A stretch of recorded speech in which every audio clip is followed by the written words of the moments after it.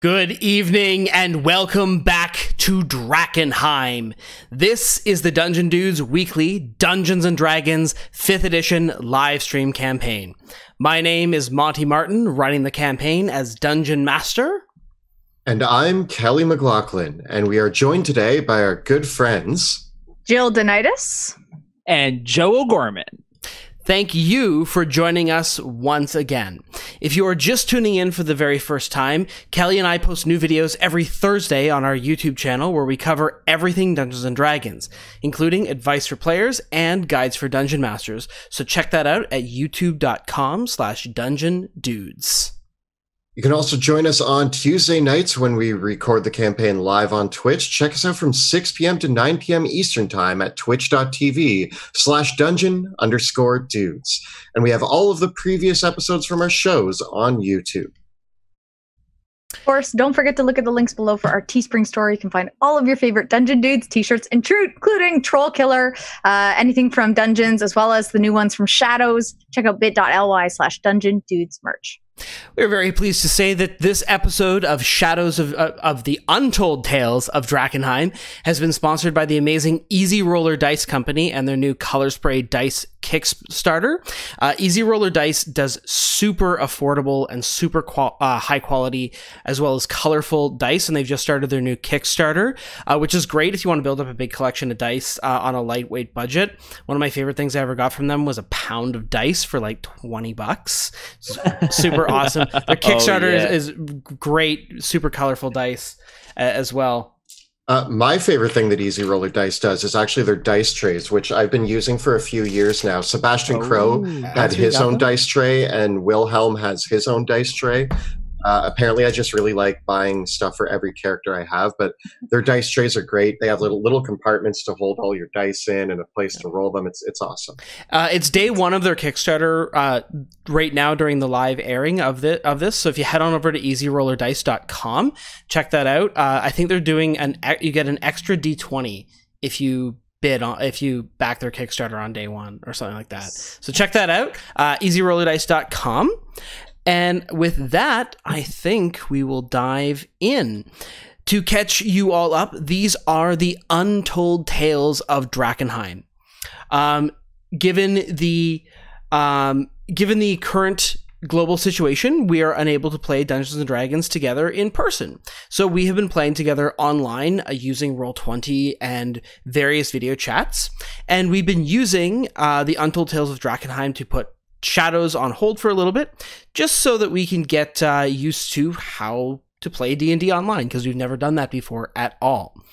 So, in interest of doing that, while we do think that we will be heading back to Shadows of Drakkenheim shortly, we still have to cover the final of the 5 factions of Drakkenheim. So with our Untold Tales, we have covered so far the Hooded Lanterns, the Amethyst Academy, the Queen's Men, the Followers of the Falling Fire, and a brief sidetrack back to the Shadows crew. But now, finally, we are joining the Silver Order to find out how their Untold Tales will bring where they will go in Drakkenheim as Paladins of the Silver Order. So again, these will be a 1 or 2 parts. So this is the first part of that series. In terms of spoilers for the main show, Dungeons of Drakkenheim. If you, the Silver Order was introduced pretty early in the series. If you've watched as far as episode 20, you will know everything you need to know to get the gist of how things are going tonight. It's not going to go too much further than that. The events of this little sidetrack probably occur sometime after episode 20-ish, maybe no further than episode 25-ish. Kind of indiscriminate in terms of its timing, so not too much in terms of spoiling for the main plot, but as always, there are things that our main characters never discovered that are revealed in these episodes, so they can be a quite fun insider look at things that were never explored in the main campaign. With that, shall we dive into the Untold Tales of Drakkenheim? Indeed. Awesome. Let's do it. Okay. Yep. Outside the walls of Drakkenheim, several miles away from that cursed city, a new camp has sprung up. Around a wooden palisade is a fortress camp erected by the Silver Order of Illyria, the flaming sword and shield of the hierarch of the Church of the Sacred Fire. Here, these brave Illyrians have gathered to purge the evils of Drakkenheim and restore justice, peace, and purity to this cursed and fallen city. Their camps building up, setting up the eyrie of their flying cavalry, their stables of their numerous glittering horses, weapon shops, campsites all around are all abuzz with activity, for the Silver Order will be mobilizing soon to march upon Drakkenheim in their first forays against the city. Now, perhaps with newfound allies in the Hooded Lanterns, the former guardians of Drakkenheim and Westermar proper. But the Silver Order still has its own agenda within Drakkenheim. And on this dawn, the Lord Commander, the Knight Captain, Theodore Marshall, has called up 3 of his swiftest riders for a mission of great importance. There at the command tent step forward 3 valiant soldiers before Theodore Marshall, who himself, still in his plate armor, his eye patch over his right eye, his hair a tousled mess, stubble coming in as he pores over the maps of Westermar and Drakkenheim, as the first of the 3 step into the tent. Is it me? Yeah. All right. So into the tent walks a very tall human paladin man. He's about 6 feet, a little higher, a little more than 6 feet, like 6'3", 6'4", clad in lots of metal armor with gold kind of filigree around the like trim of the armor. He has a big shield and carries at his side a flail that looks like it's seen some battles.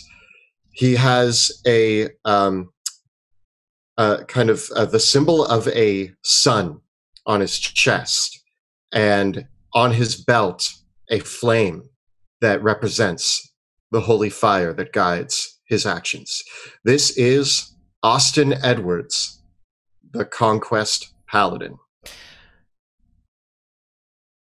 Lieutenant Austin Edwards, welcome back. Good to see you. Glad you could come and make it so early. We got a mission of great import. Are the others on the way? Of course, sir. Stepping through the tent comes the next knight. Me. Yeah. Okay. In walks in a slightly stockier build of the paladin, Wyatt Wilkins. Wyatt is a bit of a muscular sense kind of guy. He comes in with kind of a cocky grin on his face, looking around, seeing who's here to show off a little bit, flexes slightly as he comes in to show the guns. Wyatt is a gentleman of sorts, but has a mean streak behind him, so he can put on a good face, but don't get on his bad side. Well, Wyatt, glad you could make it. You're gonna be riding shortly. Don't kill your horse this time. No guarantees. You know that there's only, one Wyatt Wilkins, and got to make sure there can be plenty more Cinnamons in the world, plenty more steeds that I can summon. But if I perish, then what good am I to the order? None. That's what I say. Well, Every time you ask for a horse to follow you into battle, it don't ever come back there, Wyatt. You just be glad that the flame keeps sending them to you. Well, when in doubt, I can make sure I find my own steed if I need it, but Cinnamon the Fifth will be plenty excited to come into battle with me today. Right. Well, our last valiant warrior joins us as well. Though he hasn't taken his oaths, I'm sure you'll find him an uplifting force to ride with you today. The mood darkens as the saloon tent door swings, and it pans from his his boots with his stirrups, and it pans up these wide flaring leather riding crops to half plate armor, given the colors of the order of the paladins, gold and silver, and there's a bright blue guitar strewn on his back, and a hat. Not Captain, and it's Buddy Knox, the Valor Bard. Buddy Knox, good to have you back out here. Such an uplifting presence that you bring to us.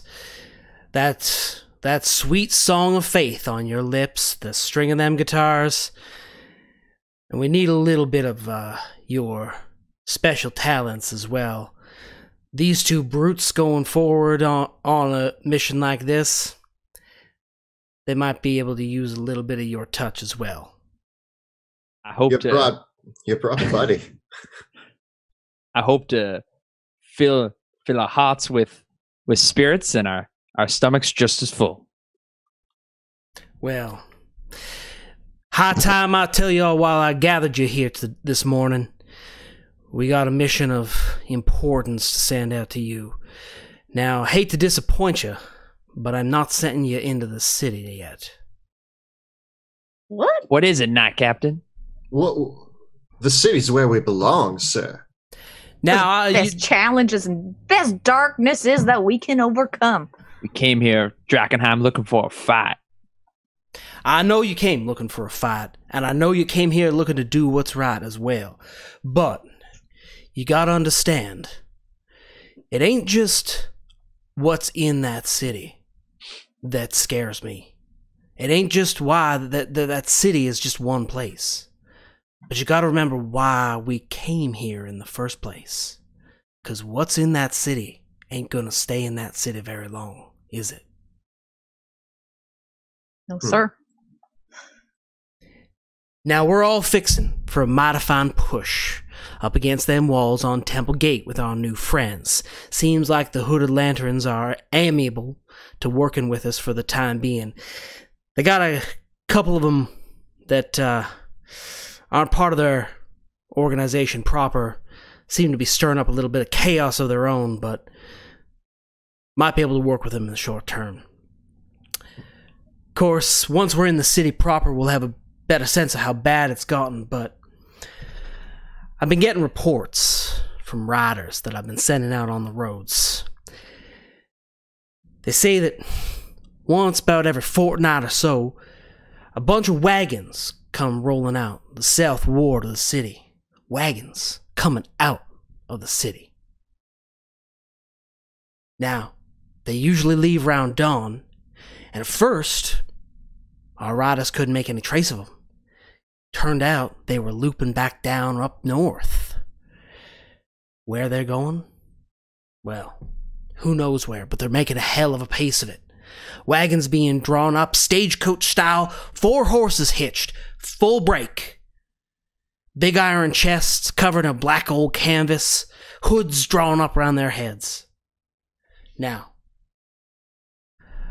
Ophelia's consulted with the flame. She thinks that another one will be making a break for it this morning. I reckon it's some of them bandit bastards making a run of demon stones off to find a buyer. But I'm just as worried as it could be some of our new friends, the Hooded Lanterns, too. never really know where they're getting all the money that keeps their operation going. In any case, I want you to run them down.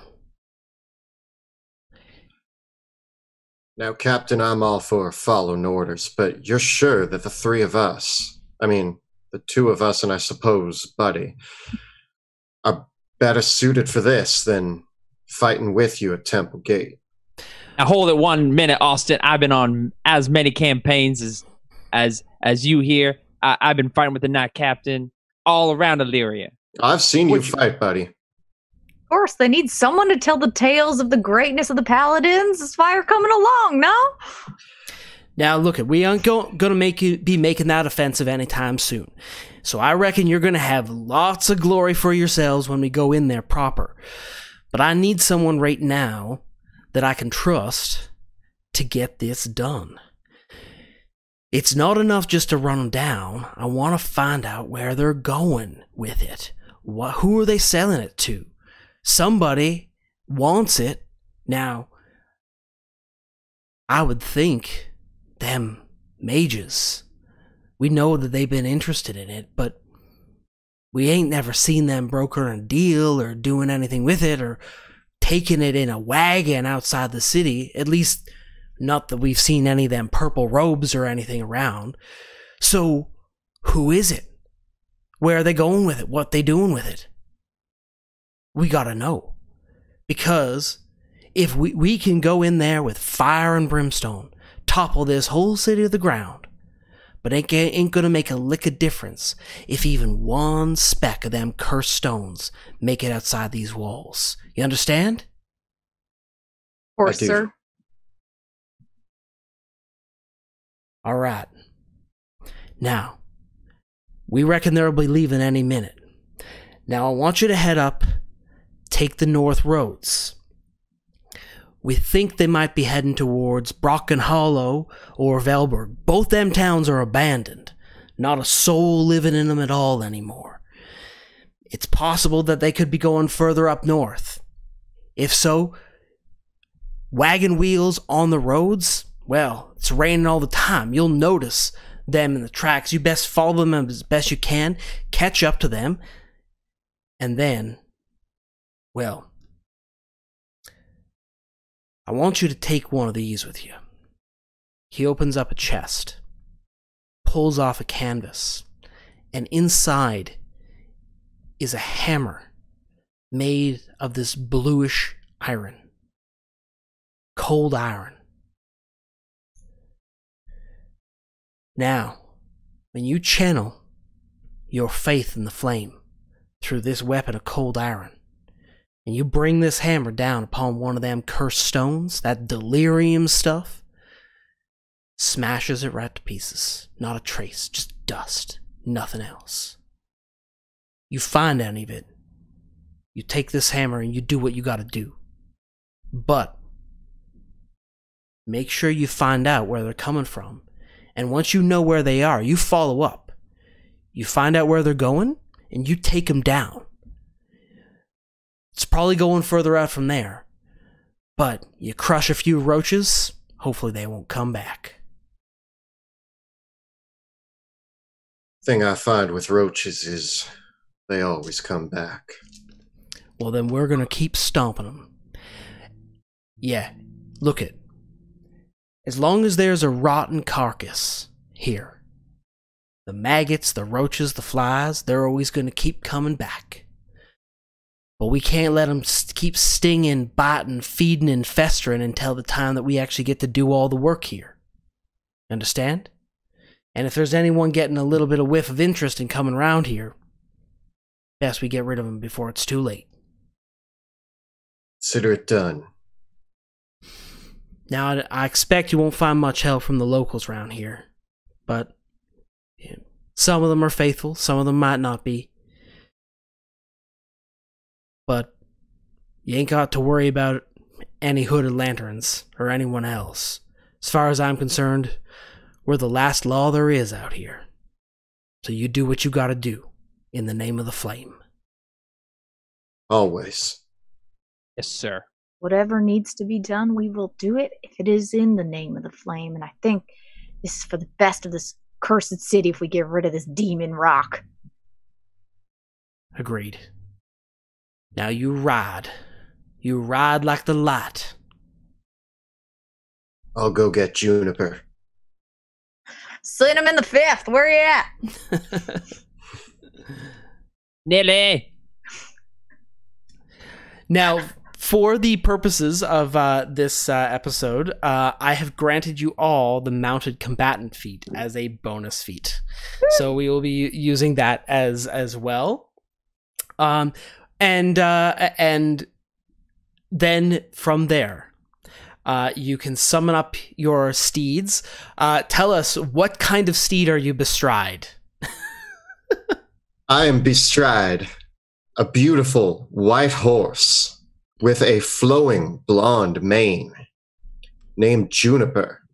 Fastest horse in all the land. Been with me in every battle I've ever been in and has stood by my side. I trust that horse more than I trust any man or woman. A steed is named Cinnamon for the reddish hue of their coat. They have almost like a blondish mane on them, and they're white as can be, but you know what? Going into battle, I take something that's just as fierce as attitude as I'm bringing, so we work together pretty well, but it is the fifth Cinnamon. And old Nilly, she's a Mustang. She's brown with white or white with brown, however you see it. Beautiful horse, been with me my whole life. All right. So as you three amigos hop upon your steeds and ride out from Camp Dawn up to the northern roads, as dawn cusps and breaks proper on the day. Clouds ringing out overhead, but as you get further and further away from the city, they break somewhat, and there's just an inkling of the blue sky high up overhead, rays of sunlight coming down on the day. You ride hard, you ride long, and it's not before too long that the walls of Drakkenheim and that awful castle fade off into the distance. But as you do, as you ride along the musty, dusty, at some points dusty, but at most points pretty muddy roads, the broken cobblestones of what was once the thoroughfares that led into the city, passing along farmsteads long abandoned and dilapidated and dying vegetation. Everything, all the grass is this sickly green gray. All the trees, their leaves are slowly falling off, or whatever still stood within them, just sapping quite out. There are these cedar trees in the distance that their needles are turning brown. The long abandoned fields and farms, the fields themselves laying fallow. But as you ride and you ride, you can each roll me a d6. 2. 6. 1. Okay. Buddy, don't get us into any trouble back there. What's this goo? Buddy and Austin, I each want you to make me perception checks.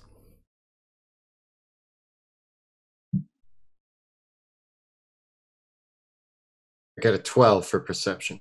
22. Okay, that's something else. Alrighty. See you coming a mile away.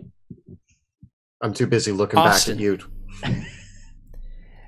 as you scan the horizon down the winding road, you see a small cloud of dust, and just off, maybe no more than half a mile down ahead, as you crest over the next ridge, you can see it. A stagecoach pulled by 4 black horses, covered over with black canvas as well. It's moving at it's making a pretty good clip. It isn't moving flat out, but it's kicking up a lot of mud and dust in the area. As you look forward, though, buddy, you can spy out someone's been following you. There's 4, maybe 5 riders. They've been tailing you just on the edge of the horizon, maybe for the past hour. What will you do? My friends, we got company up ahead. It looks like our target is in sights.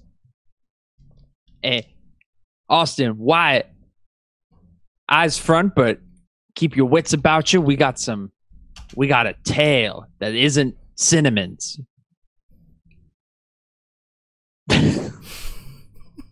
Or Nellie's. Or Juniper? Is it Juniper? Buddy, I swear to gods.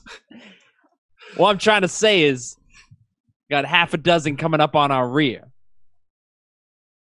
Now, question is, do we stop back and take care of them, or do we head on ahead and figure out our target before they can catch up with us? Well, the old reclaimer's looking for a fight, and I place my hand on the hilt of my my flail. We can't let the night captain down. We're after that stagecoach. You heard him. Nothing gets out of this city. So you think we should make a run for the stagecoach and just forget about our tail? The tail will come to us. That's how tails work. What I do know is, I don't know where these fellas behind us have been or what they've done. None of my business. What I do know is ahead of us is some dirty work against the light. I say we go for our target. All right, Wyatt, try to keep Cinnamon the Fifth alive. What happened to Cinnamon the Fourth was not good. I personally miss Cinnamon the Second. Cinnamon the Second was your best Cinnamon. Listen, if Cinnamon the Fifth can't hold up, then it wasn't the best Cinnamon, and we'll get a new one. Let's go! And I whack the back of my horse. and I'm right like behind the you. wind, boys. All right. You spur on the horses and ride down the ridge along the road towards the stagecoach. As you do, you hear a whistle and a cracking of a whip as the stagecoach clips into high gear, and the horses whinny in the wind, and there's a rustling and a rumbling as the stagecoach moves into full speed ahead. As you follow up towards it, you can see behind you, thundering forward, are the other riders. Several of them are on horseback, but one of them is riding on a massive, gigantic boar covered in plated armor as it rushes towards you, howling out at the top of its lungs, swinging a mace around his head. Roll for initiative. Oh boy. How far back are the ones behind us? The tail? I'll tell you once we get all the initiative in. Okay. Well, I just rolled a 20, so that's going to be a 24 for initiative. I rolled an 18. 22. Wow. I rolled Okay. good. We are the fastest riders. Channeling Pluto Jackson. We were inspired by his leadership.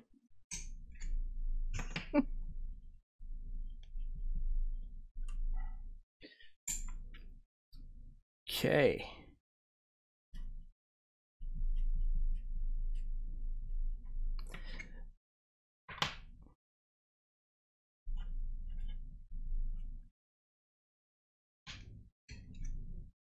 Wyatt, I'm glad to be riding with you again. Buddy, stay behind me.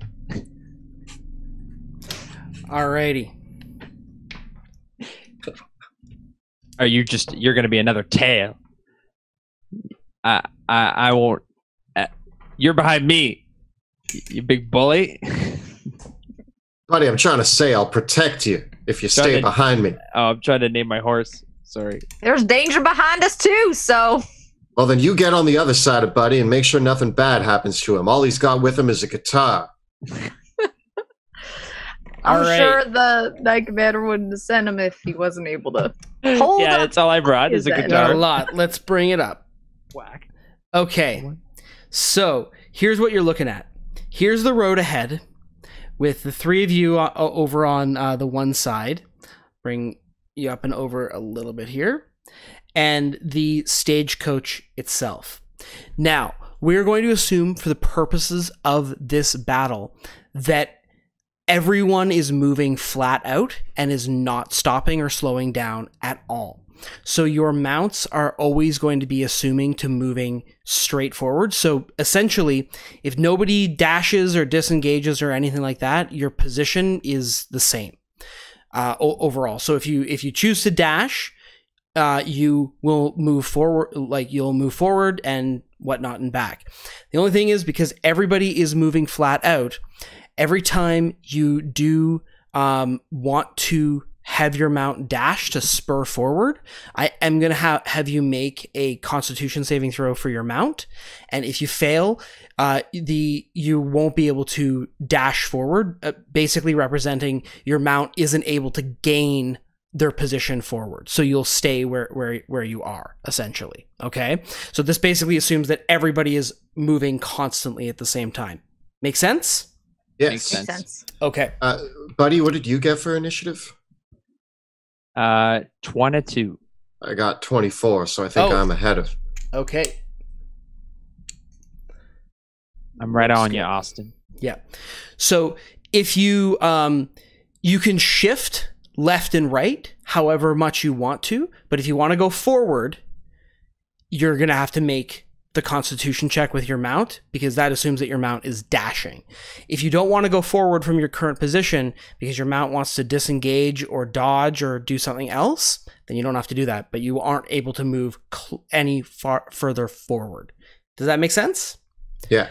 As far as behind you, from the distance that they're coming, the other riders are going to arrive in probably 3 rounds.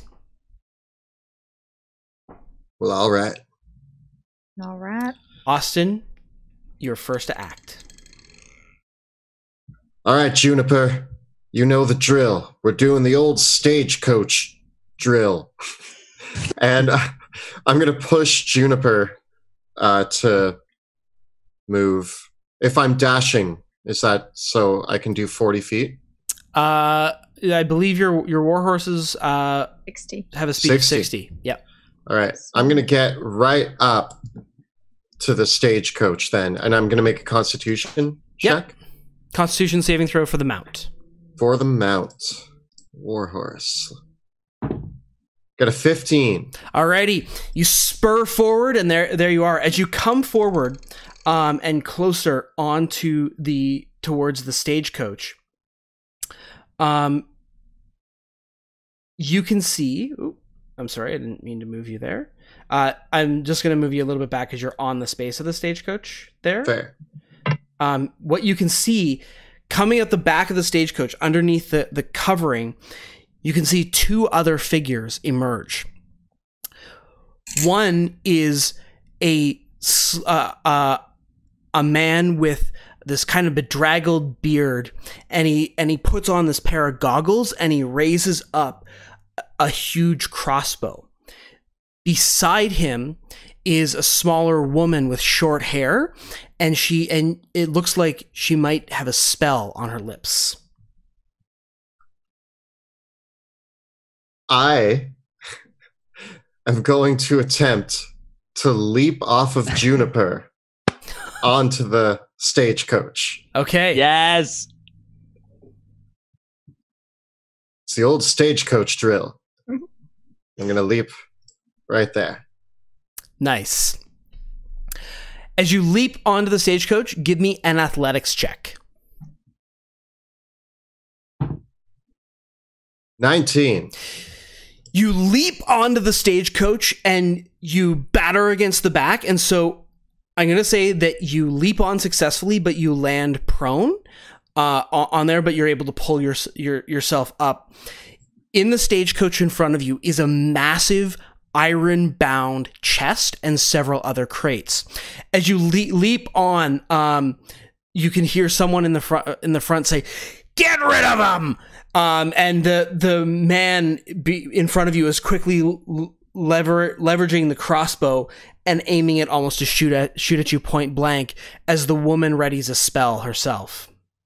What are you gonna do? I rise up to my feet and I look at the man loading the crossbow and I go, "Hello there." And then I swing my flail around and uppercut him with the flail. Hopefully. Okay. 24 to hit. That's a hit. All right. And as I'm swinging the flail, you know what? Actually, no, we're not going to do that yet. We're just going to hit him. We're just going to clock him in the face, doing 6 damage. Okay. He takes it on the chin, and as the mace grazes across him, leaving streaks of blood across his face and tearing a little bit of the cartilage on his nose, and he glares back at you with a wicked grin. For my second attack, so now I'm swinging the flail, and as I'm swinging it, I get 22 to hit. Also a hit. And I'm going to use a divine smite. So as I'm swinging the flail, you see it start to glow with radiant energy. And I go, "My friend, you better sit down." And I crack him in the face again. So if I'm using, and that's going to be an extra D8. Yeah. All right. Ooh.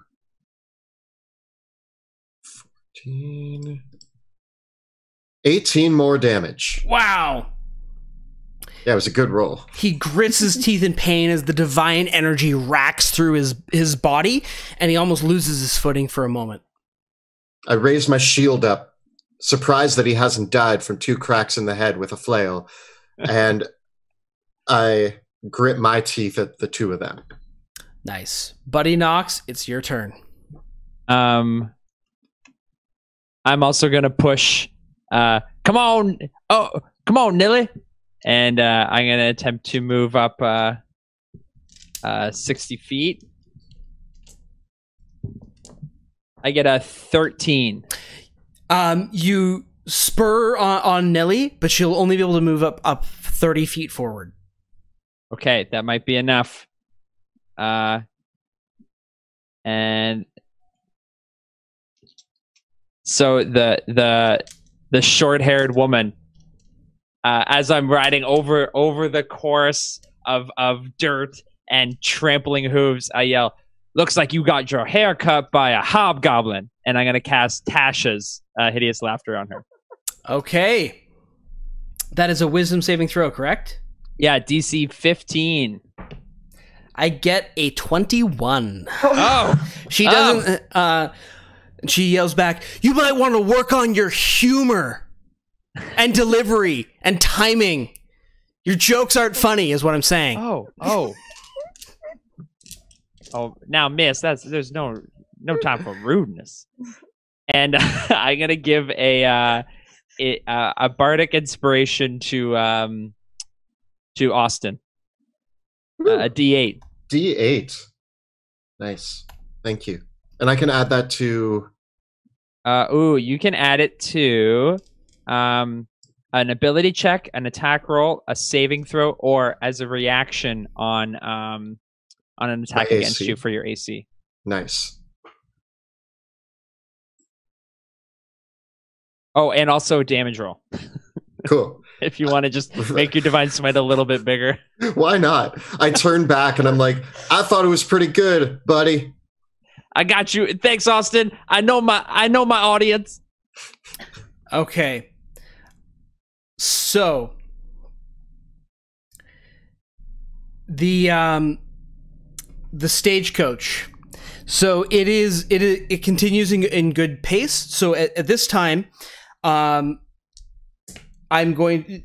You, Kelly, Austin, you are on the stagecoach, so you just need to roll me a d6. I got a 2. Okay. The stagecoach continues running along steady. Crafty Lil, the mage. She grits her teeth, and the spell that she was preparing finishes. And as she does so, she raises her fist backwards and she says, "Get off my coach!" And although she doesn't have a southern accent, so she's not Illyrian, so she says, "Get off my coach!" And all of a sudden, as she rears back her fist, in place of it, hanging over her head, appears a massive fist made of glowing blue force. Oh Lord! Big piece. I raise my shield, hopefully. And so the hand appears, and the hand comes forward to punch Austin Edwards right in the jaw, just as you smashed the first guy in the jaw as well. So we need to make an opposed strength check. Woo. All right. Strength athletics or just strength? It's strength athletics.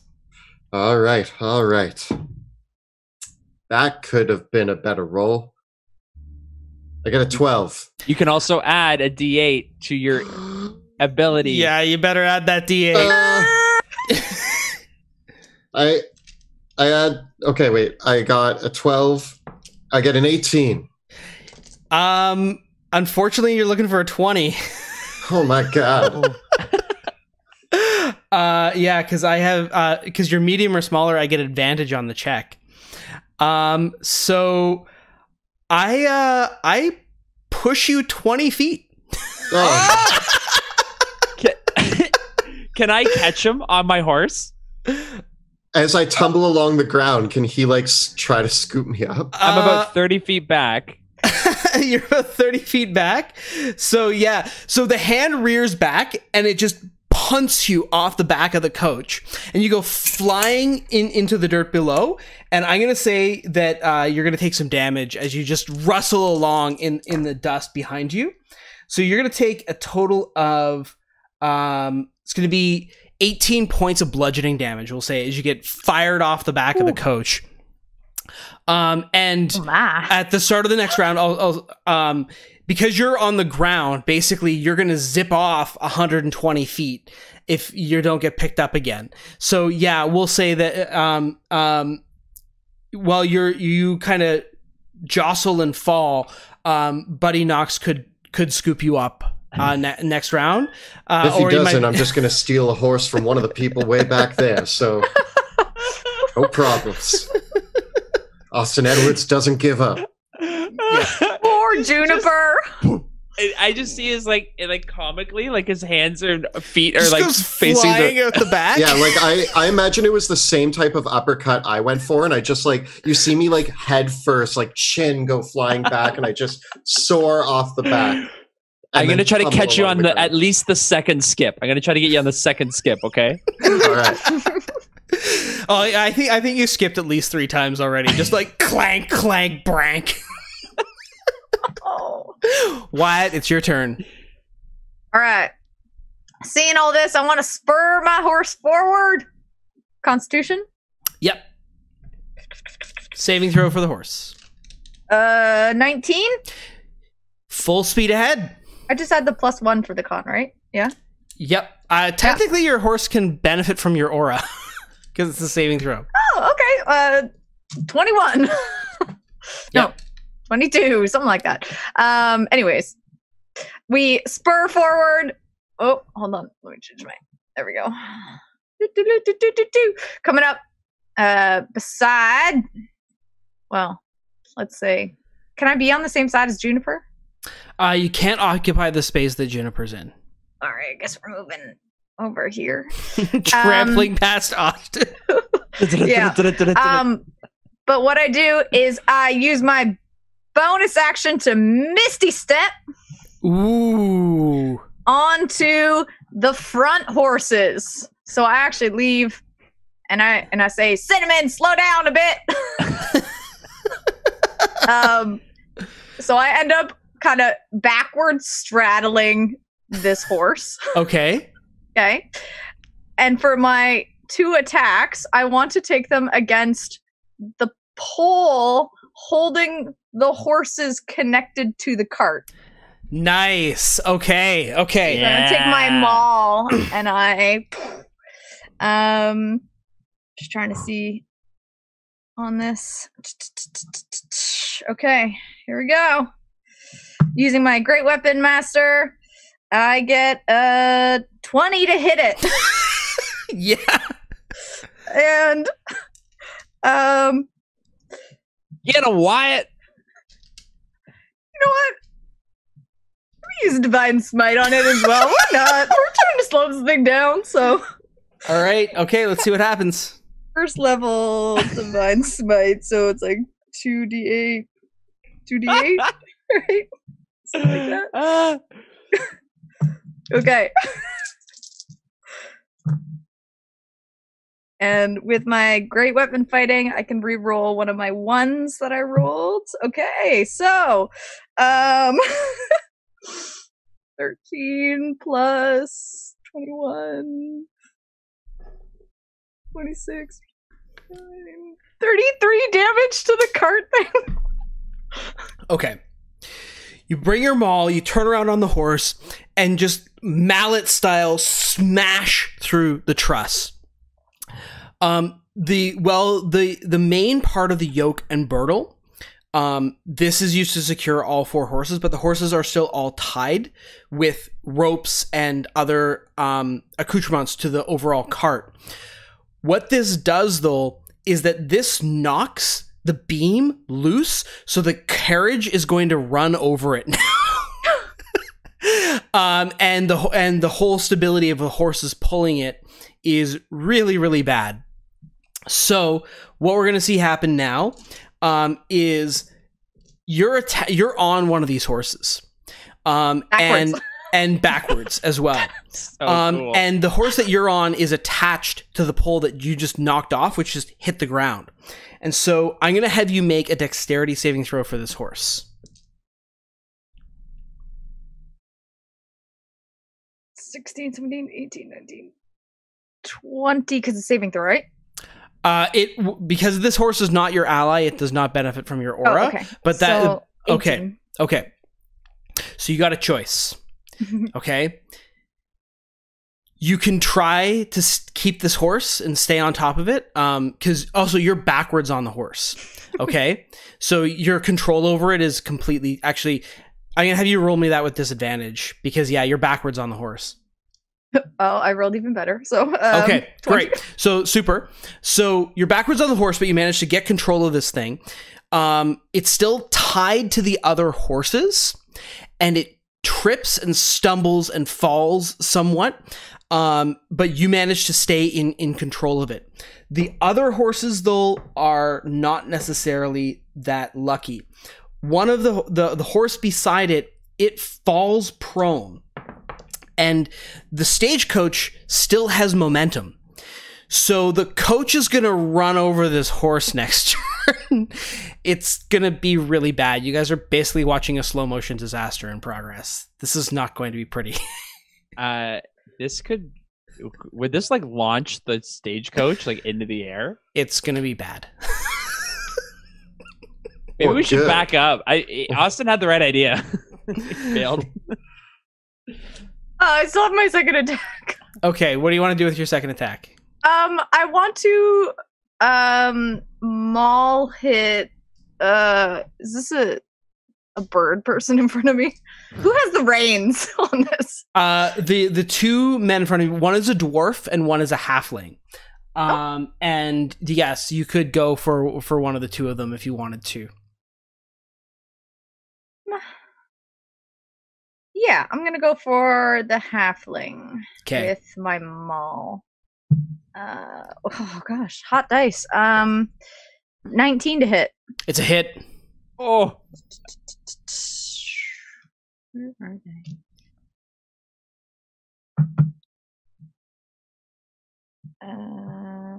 I'm gonna re-roll that too, which is worse.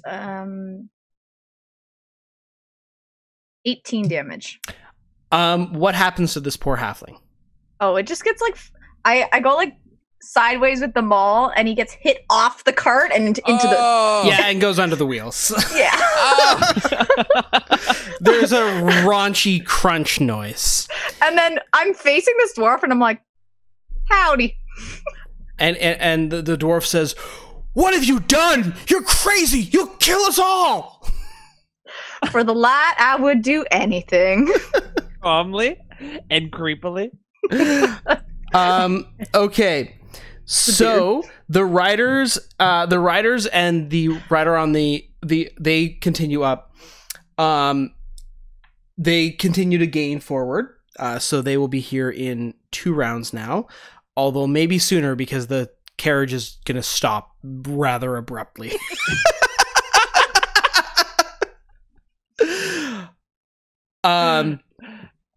Why okay. put on the brakes? Okay. Mac Davies, the man with the crossbow, sees what's going on, and he leaps forward onto Cinnamon. And as he does so, he's gonna grab Crafty Lil, and haul himself. So he himself and he pulls himself and Crafty Lil on top of Cinnamon.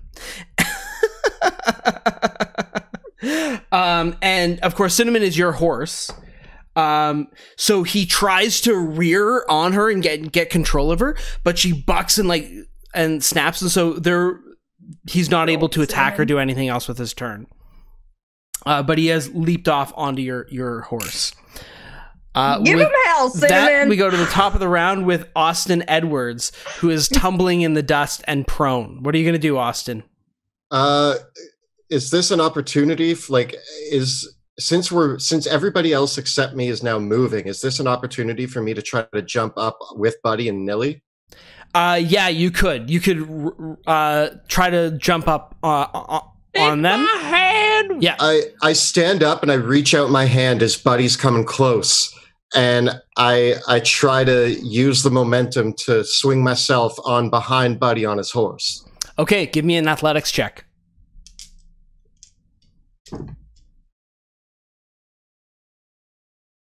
23. You leap up onto the horse. It's surprisingly graceful and athletic. You just kind of grab the base of the girdle of the horse and leap yourself up with a heroic leap onto the back of old Nilly. I place my hand on Buddy's shoulder and I say, "Keep it steady now, son." And I kind of prop myself up a little bit on the horse, and I pull out a javelin and I aim for the crossbow guy that I had hit. Cool. That's your action to pull yourself on the horse, because you're not riding it. Yeah, I'm assuming that it's like you really got to get ready. Fair enough. Yeah. In that case, I put my hand on Buddy's shoulder and I say, "Keep it steady now, son." And I start to conjure up. You see that as I'm spinning my flail on the back of the horse, a ghostly flail separates, and that's going to be. I'm going to cast Spiritual Weapon. Yeah. Cool. There's your spiritual weapon. And that spiritual weapon can move 20? Yeah, 20 feet. So. Cool. You should be able to control it now. So if I cast it. Oh, no. Doesn't quite make it far enough. But there's a flail going after them. Alrighty. And it's spinning towards through the them. air. Yeah. Buddy Knox, it's your turn. Come on, Nelly. We gotta save Cinnamon. And I gotta You don't push. have to. I gotta get up right on top of these two. I get a 19. All right. Yeah, you move forward. Yeah, thank you. Everyone wants Cinnamon to survive except for me. I'm like, Oh, where'd the horse go? Yeah, where did the Cinnamon? the horse just went flying off into the corner. And I'm definitely getting to the side of the carriage because I see what's about to happen. And I'm gonna take a big old swing against Buddy trying to climb on Cinnamon here. Okay. With my rapier, I'm gonna just kind of stab it into him. Do I get? Is he counted as mounted? Yeah, he is. Okay. First attack is a miss. Second attack, I get a 15. Let me confirm. Oh, it's just a miss. So I'm trying to swipe at him. Yeah, and he pulls himself down into the saddle. And then I'm gonna throw an inspiration at old Wyatt. Alrighty. Wyatt, you doing okay up there? Okay, the coach. There is a heaving crash as the coach rolls forward onto the tripped over horse, and the driver tries to steer the group of the horses, but without the Bertle keeping everything in place. It spins over the axle, flings forward, flies into the air, kind of bounces off to the side, and just with this crashing, heaving sound of splintering wood and canvas, flies forward. So what's going to happen here is, let's just see here.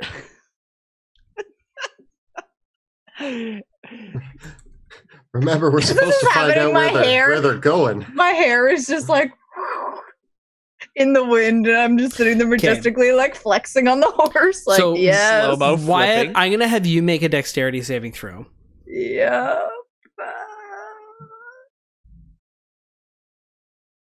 15. Okay.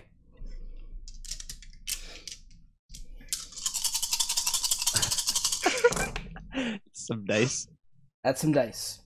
There is a titanic crash as the whole wagon rends itself apart and crashes. And as it does so, it drags down through the tied together horses. Right, because the horses are still all tied into the wagon, even though you split the axle. So as the wheel goes over the Bertle and everything else, it pulls itself over, flips over to the side, crashes over the knocked over horse, and then spins around with a sickening spin as it pulls on its side and smashes into all four of the other horses. And Wyatt, you are flung from the wreck. But in the process, you are going to take a grand total of, you succeeded your saving throw though. So instead of taking 40 points of bludgeoning damage, you take 20 and you land prone, over here. The horses are all killed. Oh. She really hates, Wyatt really hates horses. The bandit is killed. They are disposable. No actual horses were hurt in the filming of this production. Yeah. They're not actually disposable. I love horses. We love horses. We do. We really do. I did not mean. Hate carriages. I thought it was going to be one of those, like, I separate it. You know, like the trains. You divine smited it. And there's the I wreckage. just really wanted to make sure it There's the. Oh, there's a broken.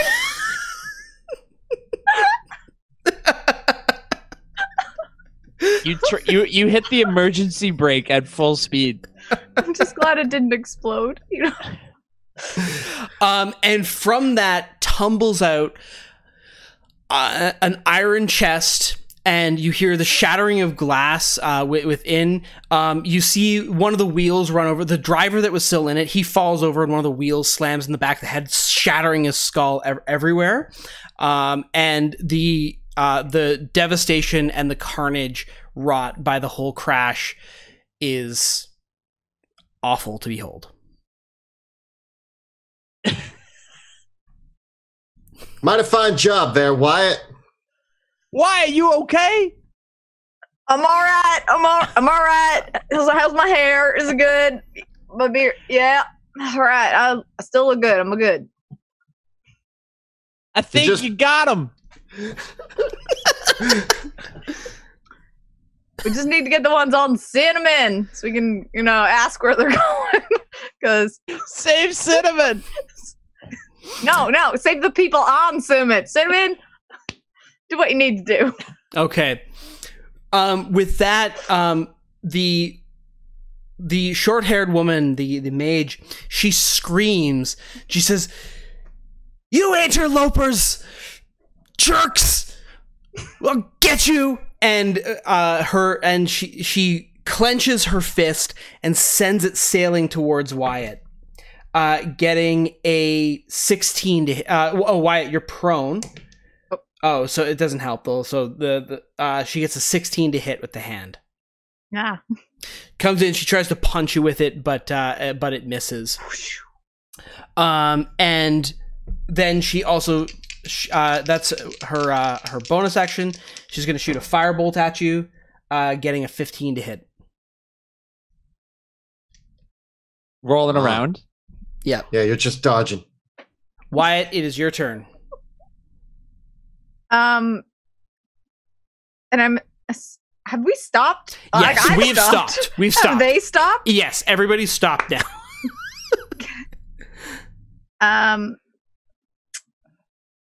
Cool. I'm gonna get up and how far can I go? Oh, I can go this far. Okay.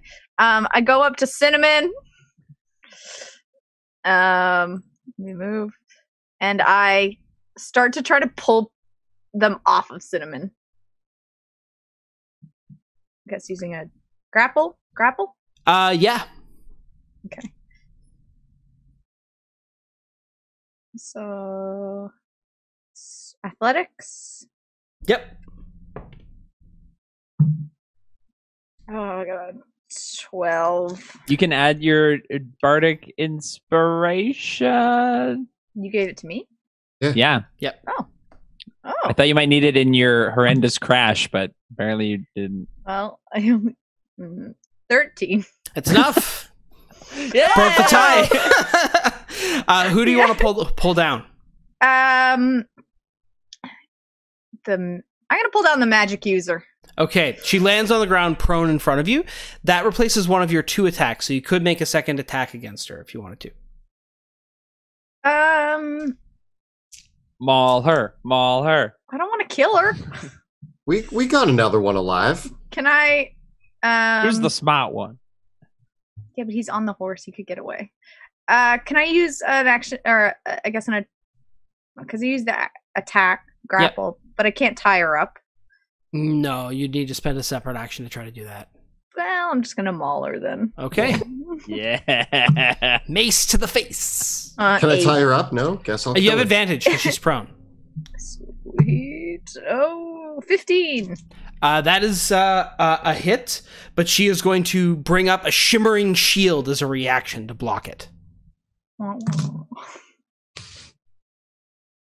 So I'm just like, well, if I can't tie you up, I just start hitting a shield with the maul. I'm like, all right, I see one there. And that's it. Okay. Because everybody has stopped, the riders arrive. Uh-oh. Wow. Following at their fair clip, that will be their movement, because that's what they need. They need to get onto the board itself. So that is their movement to arrive. There are several of them. I'm missing one of my riders. Where did they go? Okay, well, we'll just do this. There we go. As they arrive, each of them pulls out a short bow. And you hear the one at the front. He's got this big red beard and chins upon chins flapping out underneath. And these kind of long, pointed bugbear-like ears. And he's got the mace and a shield over his head as he's riding the giant boar forward. And he says, "Shoot them! Kill them! Leave none of them alive! They'll get their day for what they've done to us." And so the the 4 riders loose their arrows at the group of you. Now, Wyatt, you're on the ground behind the horses, so they're gonna. So the 4 of them are gonna fire shots at Buddy and Austin. I get a 21 and a 14, and a 17 and a 16 against Austin. One of those hit. Okay. And 21 hits. And I get a critical hit and a natural 1 against Buddy. Ow. And a 21 and an 8. So a crit and a hit. All right. The critical hit. Ow. Critical hit is going to be 15 points of piercing damage. And another hit for another 7 damage. And then, Austin, you take an arrow shot for another 6 points of damage. I'm like, well, wait, just and then I get an arrow. All right. And so that are the riders and the Gorman and Mac Davies. He rolls off of the horse himself, disengaging with his bonus action. Is he disengaging from me? He is beside you, yeah. Because I have Sentinel. Okay, Sentinel goes off. So as he disengages, I grab my flail. I go, where do you think you're going, son? And I crack him again in the head. And now he's on foot, right? As he's disengaging. He's leaping off on that. So we'll say that it doesn't apply yet because he's getting off the horse. Yeah. All right. 13. That's a miss. Okay. Okay. He ducks out of the way. He ducks out of the way, and he fires a shot at Wyatt, getting a big old 9 to hit. Takes another shot, getting an 11. Both whiff. I dodged the same way for both. To the top with Austin. Austin leaps off the horse and lands next to, what's this guy's name? This guy is Mac Davies. So I land next to Mac, and I'm just going to clock him in the head. Actually, so as I leap off, both me and my spiritual weapon go on either side of him. Nice. Although we want to keep him alive, right? I guess I'm crushing his skull. Oh, I crit! I'm gonna divine smite. Oh yeah. no! Yeah, it's important. Oh, it's important. So I kind of casually, as he's like leaping off of his horse, and I miss that first attack. I casually get off the horse, and let's say he's like limping because he's been injured a few times. And I just walk up to him and I go, "I told you to stay put." And as I'm flailing my flail, it starts to glow again, and I just crack him in the top of the skull. And so that's going to be. Hold on. We do max plus dice, right? Yeah. What level smite are you using? Just a first. Just.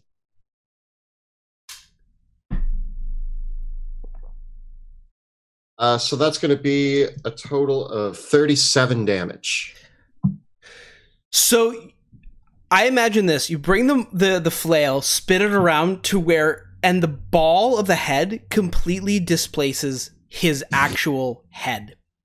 That's what it does. Like, it knocks the head into his torso. Yeah. And then he just kind of crumples there. And I turn to the riders coming at me. And first of all, yeah. So I turn to the riders coming at me, and I'm like, don't worry, friends. Just make sure we have somebody alive to talk to. I've got this. And I pull out a javelin, and I'm going to, for my second attack, I'm going to toss it at the boar. Okay. Ooh. Ooh, yeah. 18. That's a hit. That's going to be 9 damage. Nice. Okay, Buddy Knox, it's your turn. I kind of turn around to my horse. I turn around on Nilly. I kind of like get her to face the other way. Like I do a little trot, a little pivot. I say, "You're a little late to the party." And I'm going to cast Hypnotic Pattern. Oh, no. Right on the middle of all 5 of them. Plus their mounts. Okay. So it's DC 15. Okay, so I'm going to start with the top scout, and I'm going to go clockwise. Both her and her mount fail. Both this one and this one, both they succeed. These two both succeed. Ooh. This guy succeeds, but his mount fails. And our big guy, he succeeds, but his mount fails. Anything else? No, that's it for old Buddy Knox.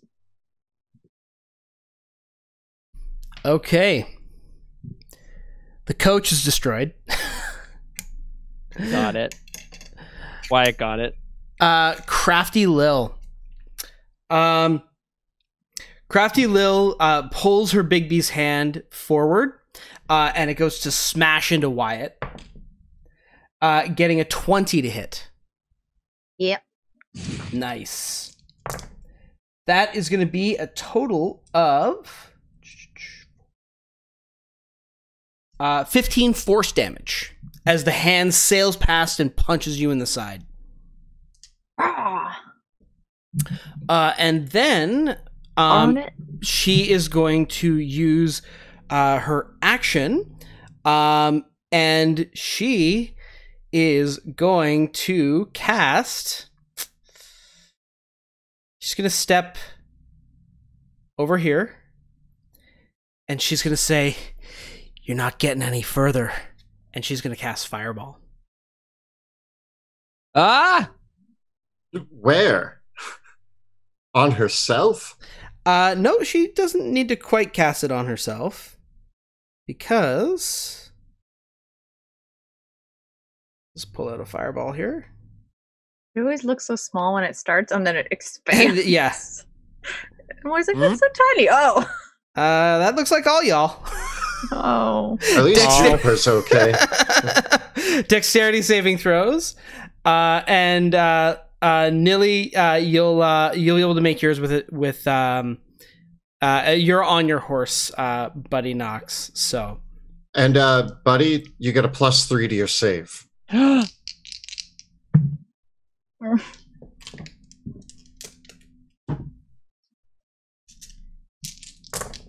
It's going to be 18 for me. 6. This is going to hurt. Yeah, this one's a scorcher. Do we have any healing potions? Nope. You got lots of healing though. There's 3 paladins and a bard. This is going to be a 35 damage fireball. And what's the DC? It is DC 14. I'm dead. No! What? Can anybody heal me? Well, I'm not looking too hot either. I should early update. Oh. I mean, I made my save, and so did Nilly, but that's still it hurt. Nilly takes 0 damage though if she made her save because of your mounted combatant. And what about my Cinnamon horse. here? Cinnamon. Oh, and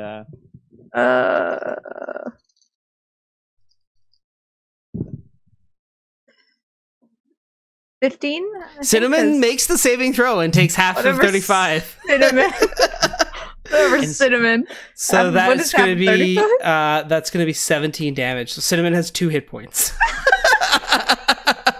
Oh, poor Cinnamon. Cinnamon's mane is on fire. Like, all right, Wyatt, it's a death saving throw for you. Oh, God. 19.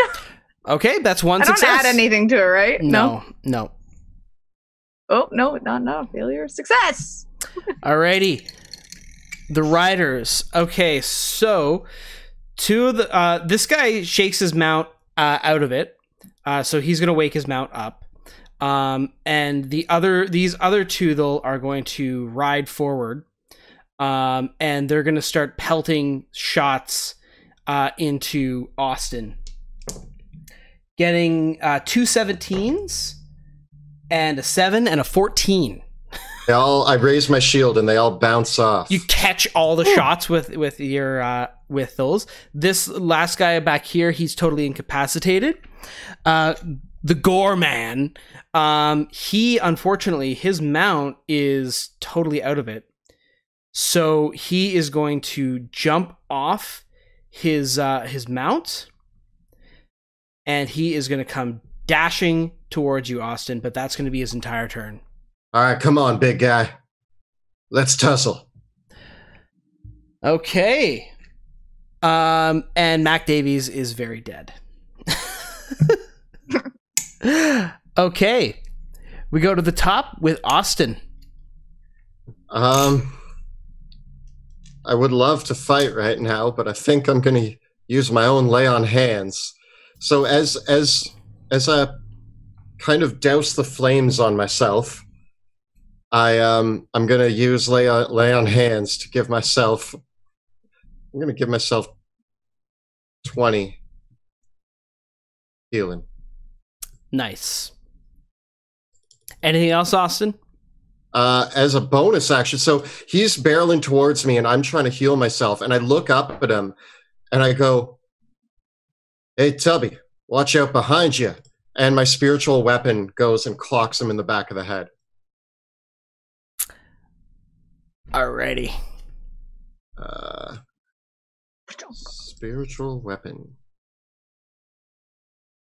It uses my spell modifier, right? Yep. Well, that's not as good. But here it goes. I get a 16. He blocks it with his own shield. I guess you saw that coming. And that's it. That's my turn. Buddy Knox, over to you. I can see the air is desperate. Do we have a fighting chance? Who knows? I'm going to ride straight at the female caster. Okay. And attempt to stab her with my rapier. Cool. So I'm gonna ride at her, and I get an You have advantage. 18 to hit. Yep, that's it. That is a hit. Woo! For 8 damage. Okay. And I'm gonna try to hit her again. She fails her concentration check for her hand. Yay! Yes. Does a 14 hit? Yes, that the 14 will go through. She's so squishy. For another 8 damage. Nice. And then I'm gonna cast Healing Word on old Wyatt. Nice. Wyatt, we need you. What do I heal? Do I heal?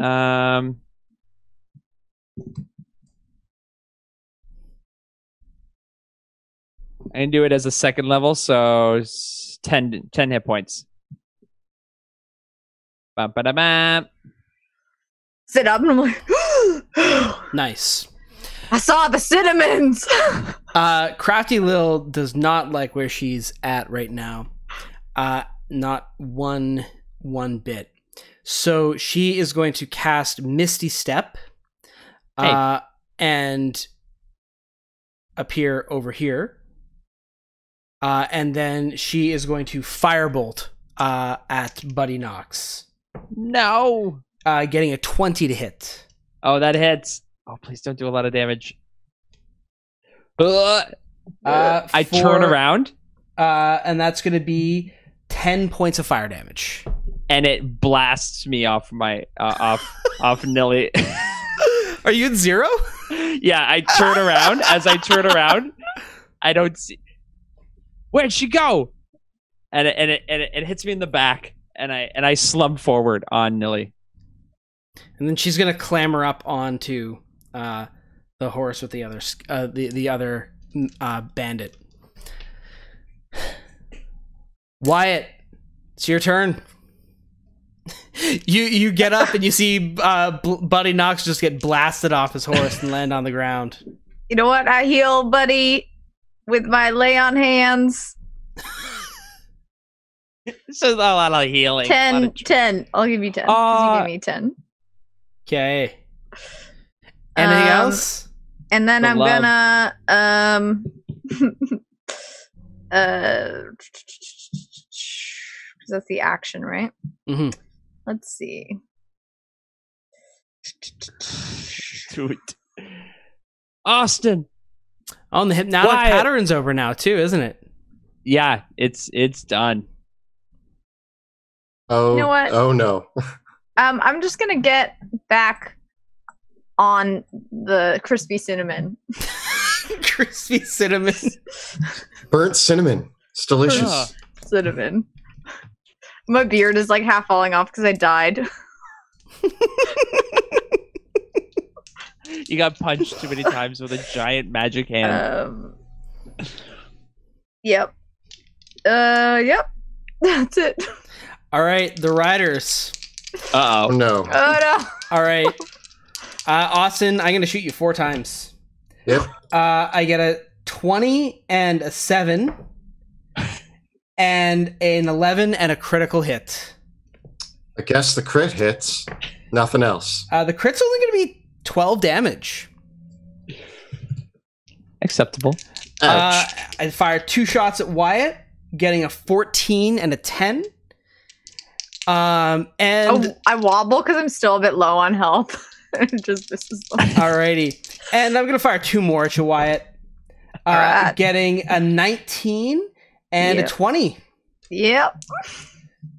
Wyatt, no! For 7 damage and 8 damage.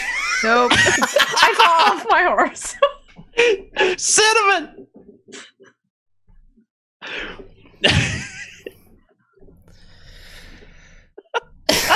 I'm just getting confident again. Dead again. Should have healed myself. All right. And the Gore Man brings his mace down on Austin, getting a 19 and a 6 to hit. I bash them away with my shield. All right. Austin, it's your turn. All right. I'm just gonna keep going for it. So I'm swinging my mace or my flail around. I'm gonna bring it down on this beast. Yeah. I got a 12. It's a miss, I'm afraid. I'm going to attempt my second attack. That's a little better. 22 to hit. That is a hit. Woo! All right.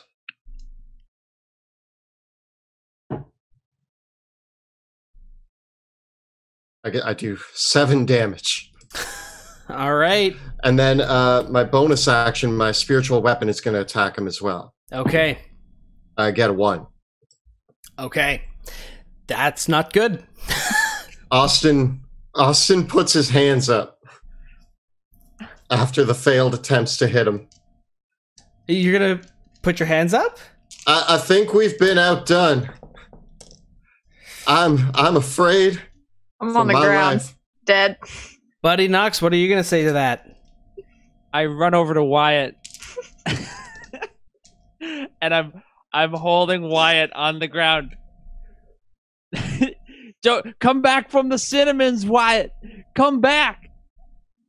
And I look up. Is it like a can you describe the Gore Man? He's a big fat bugbear.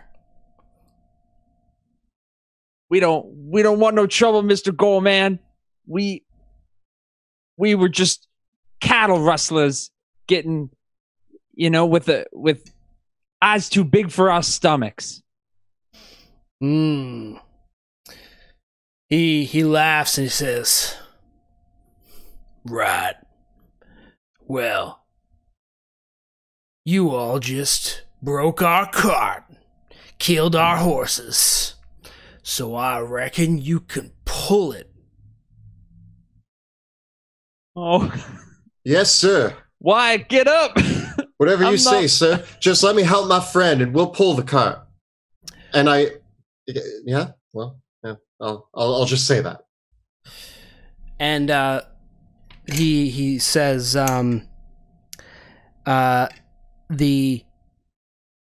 turns, "Lil, you think they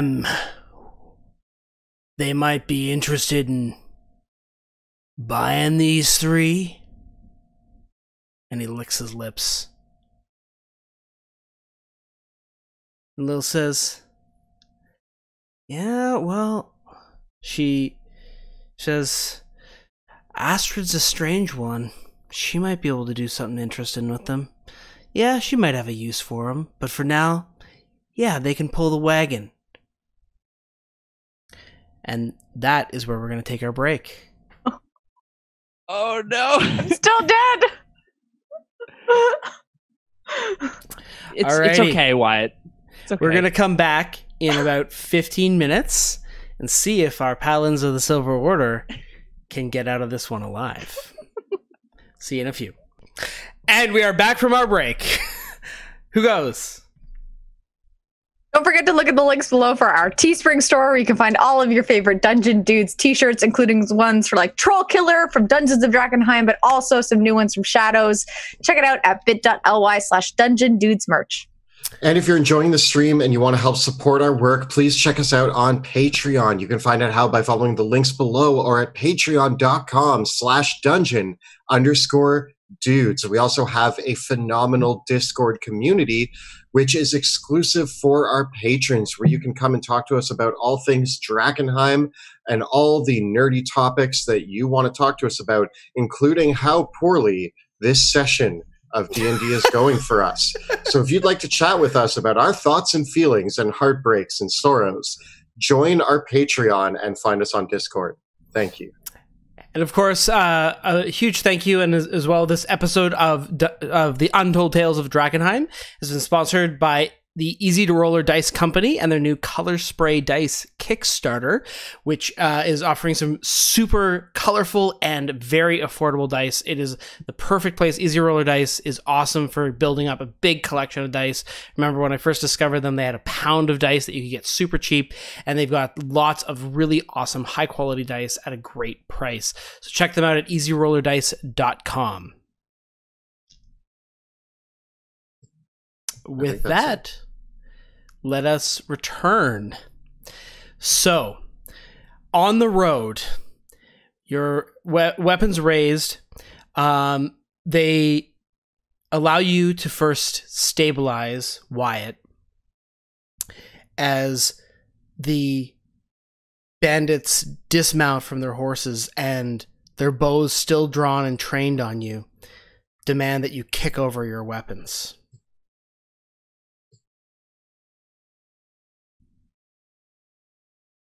Are you handing them your guitar? No, the guitar is just on my back. Your guitar. That was my shield and my sword, my daggers. Pulling out all these like. I pull out. Oh yeah, go ahead. As you pull out your weapons, the Gore Man gestures over to one of the riders. "Take them. Store them in the back." "All right.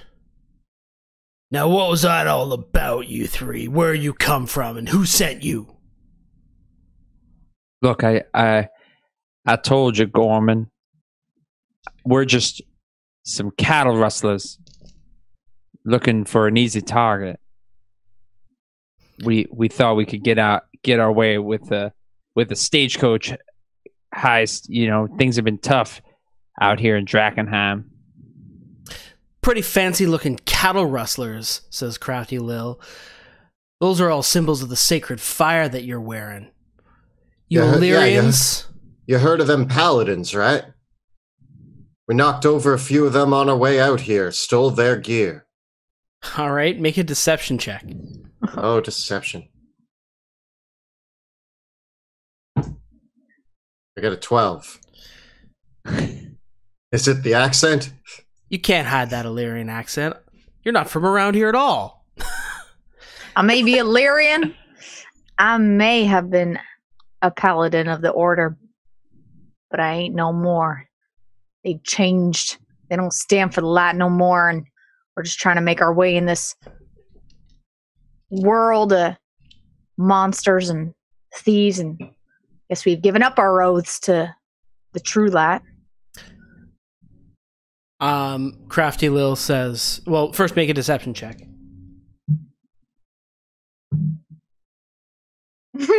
7. Is that so? And so you were paladins? So you would say that you spit on your oath? That you defile the flame right here, right now? That you think that all the things that the hierarch stands for are a bunch of baloney and junk? Yeah? My eyes twitching as this is happening. Like, didn't think so. You're in for a real rough time. We quite a few of us have been knocked over by a bunch of you guys in the past little while. I think the rest of us are going to have a lot of fun with you bunch. That serves you right. Nevertheless, the armor looks pretty nice. Take it off. Excuse you. It takes a lot of time and effort. Sure. I start slowly doing it as I'm flexing my muscles. You three, keep your arrows trained on them. I'm going to get the cart ready to move again. See what we can do. Says If you want to know the real truth, there's 10,000 Illyrians about to bring hell upon this desolate city. We're here for one thing and one thing only, and that's the cleansing. And so if you want to get out of here right now, we'll let you. But there's a whole bunch of wrath coming this way. And it doesn't take a man of the light to know what it looks like when you're going to get burned. The Gorman punches you in the face. Shut up! Oh, my moneymaker! And they look at you, and they look at their good horses, and they look at your horses. Say, well, all right then. Let's see if we can't get this cart back up and running again. And they proceed to take the rope that they can find from the back of the cart, and they tie the three of you up back to back and gag you all. Oh. They tie you to a tree just off the side of the road. And they manage to get your horses under control. And over the course of the next 8 hours, they pull the cart off to the side of the road, and they manage to do some makeshift repairs, lash your horses to it, and shuffle around the horses that they have and the horses that you have, and get the cart back up into some manner of... It's rickety. The axle's going to bust in a little while, but they managed to get the cart back up into a workable state. Did you say 8 hours is a rest? You guys can take the benefits of a short rest, but not a long rest, because you're tired. You're tied up. And they, and as they do so, once the cart is back up and in order again, they shuffle things around. And at one point, Crafty Lil says, "You're lucky we're letting you live. It's a lot better than what you gave to Mac and some of the others. You know, you killed 3 of us. There's 3 of you." And she slaps one of you in the face. We're gonna say she slaps Buddy Knox in the face again. And she kind of comes by around one more time and says to Wyatt, "You got a pretty face too. Maybe it would look better if I were to, stab your eyes out and cut off your ears." But she decides not to. It probably would not look better, actually. And then they tie you off from the tree, load you in the back of the cart, and continue on their way. The three of you are in the back of the cart together. And they continue to drive, and now driving the cart now is the Gore Man and one of the other riders from before, along with Crafty Lil, who are sitting up in the front of the wagon. And the rest of the riders, it's just Crafty Lil and the Gore Man are in the front of the wagon driving it, and the other 4 riders are proceeding along together. And the big boar is trailing along behind as they continue slowly up the road. Do any of you want to try anything? I'm going to try. So we're all tied back to back. Yeah. Right? You're all And tied together. Your wrists and ankles are bound, and you're gagged. I'm going to try to break out of the tie with my hands, but not like I want to do it so that I break out, but I don't make like a big scene about it. Okay. Just breaking them with your raw strength? That's what I'm going to try. Okay. Give me an athletics check. Got a 19. You rustle around and you snap the bonds around your wrist. Can they do Roll they a have d6. 6. There's a snap, but as they do, as your binds snap, the wagon shudders and rustles over a bunch of rocks, and the noise of the rocks masks the snapping of your ropes. And I cough a little bit as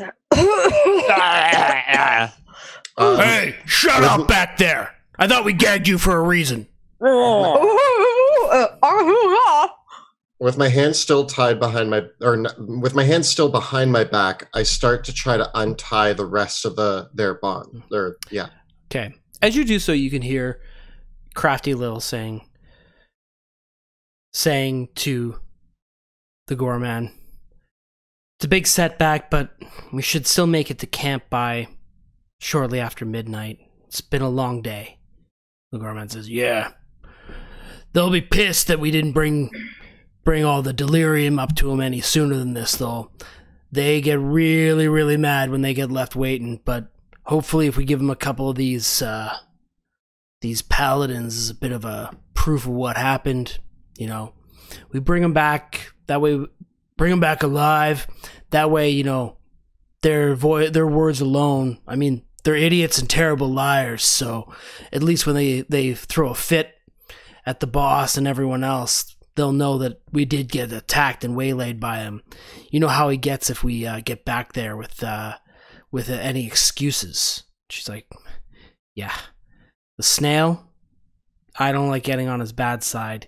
He's usually pretty calm, but when he gets mad, he gets mad." These are the 2 on the front of the cart, right? Yeah. And then are there people with their eyes on us?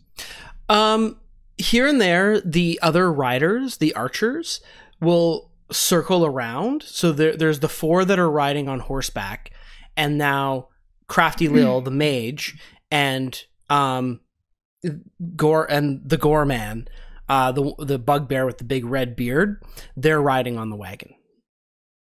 Cool. Oh man, I wish I could communicate with you guys. Can I try to slip out of my bonds? I'm also helping, I'm working to untie them as well, so hopefully that makes it easier. Okay.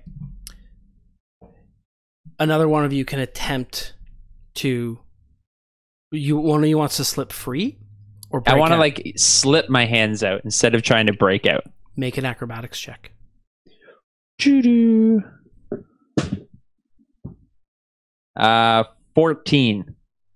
14.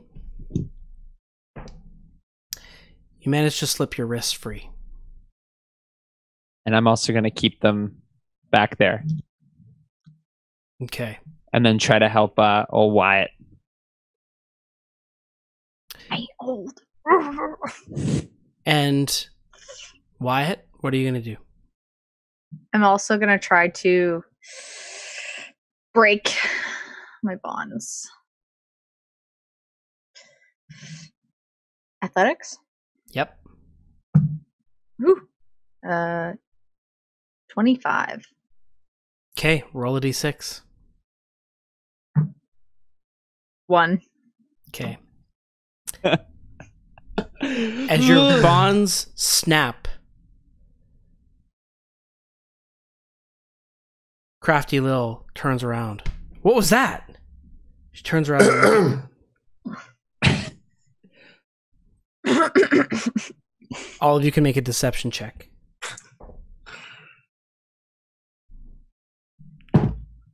18. 24. 6. Okay. She comes up. She looks at the group of you, looks down to a sack where your weapons are stored. She looks at the three of you, picks up the sack, puts it on her lap, and turns back around.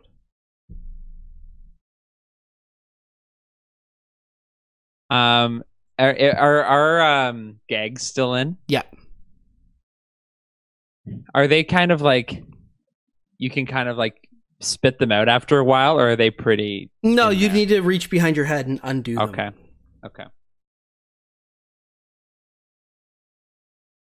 The cart continues to rumble forward.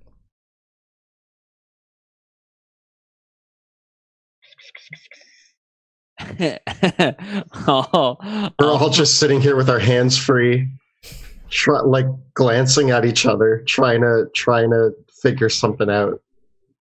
I'm gonna I'm gonna follow my lead. And I'm gonna start yelling at Austin through my gag. If it wasn't for you and your stupid plan, we would have been halfway from here. Oi, shut up back there! You're the one that, and I kick off the side and I'm putting my back into it. Yeah, we start wrestling. You and your stupid horse. I hate you. Okay, the gore man stands up, gives the reins to Crafty Lil, stands up in the cart, picks up his mace, and he prods it at the side of Austin's face. I said, "Shut up."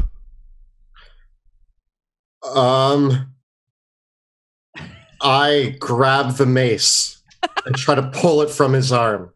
Okay. Make a strength check. Athletics check.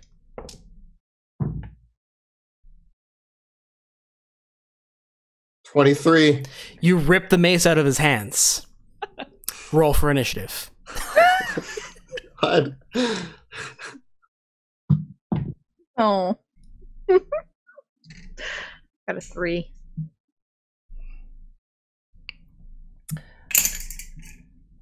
Remember, I don't have 22. armor on either. Yeah, I don't have armor on either, but Buddy Knox, what you got? 11. Okay.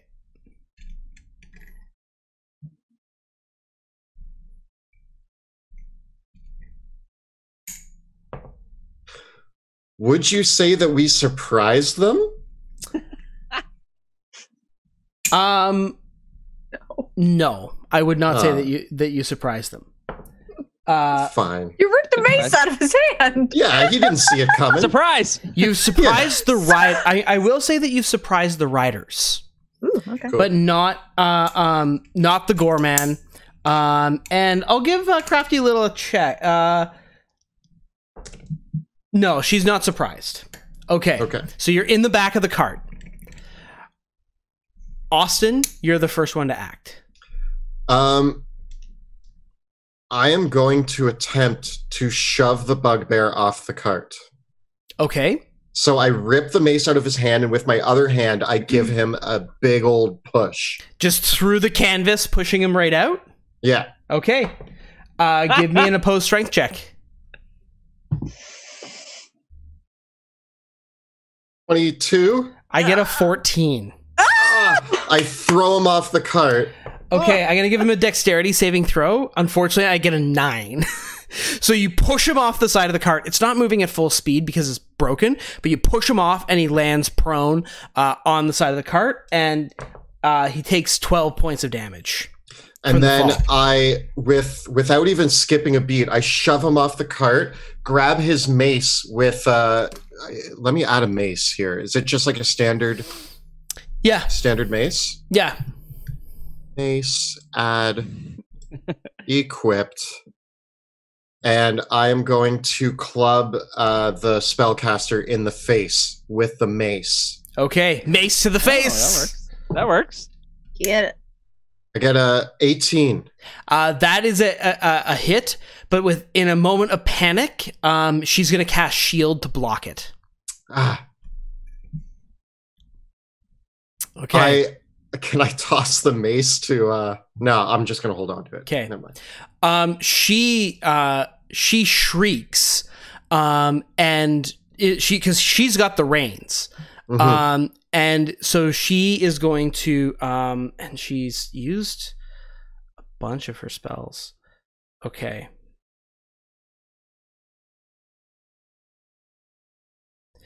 And she is going to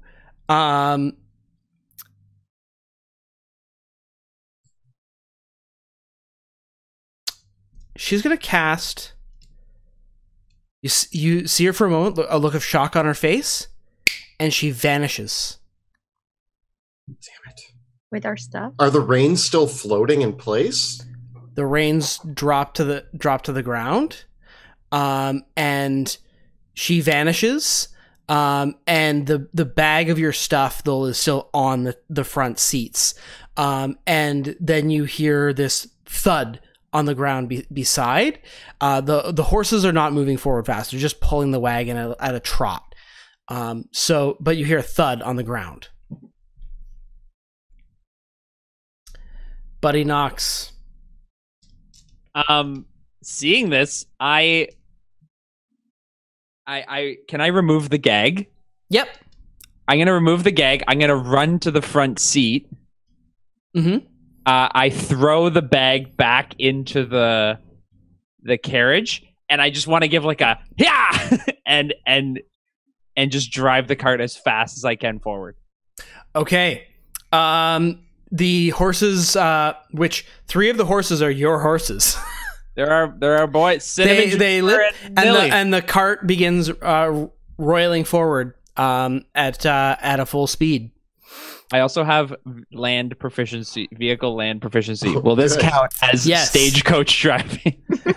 The gore man gets up from the ground, and he starts yelling, "Argh!" And he's gonna make a quick run as fast as he can for the back of the cart. He tries to leap up onto the back of it, but he can't, and he falls to the ground behind it as it runs away.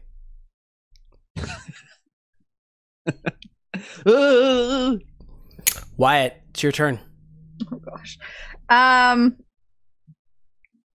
I take an action to put on my armor? So we don't have anybody else in the cart with us, right? Putting on your armor would take a whole minute. A minute, never mind then.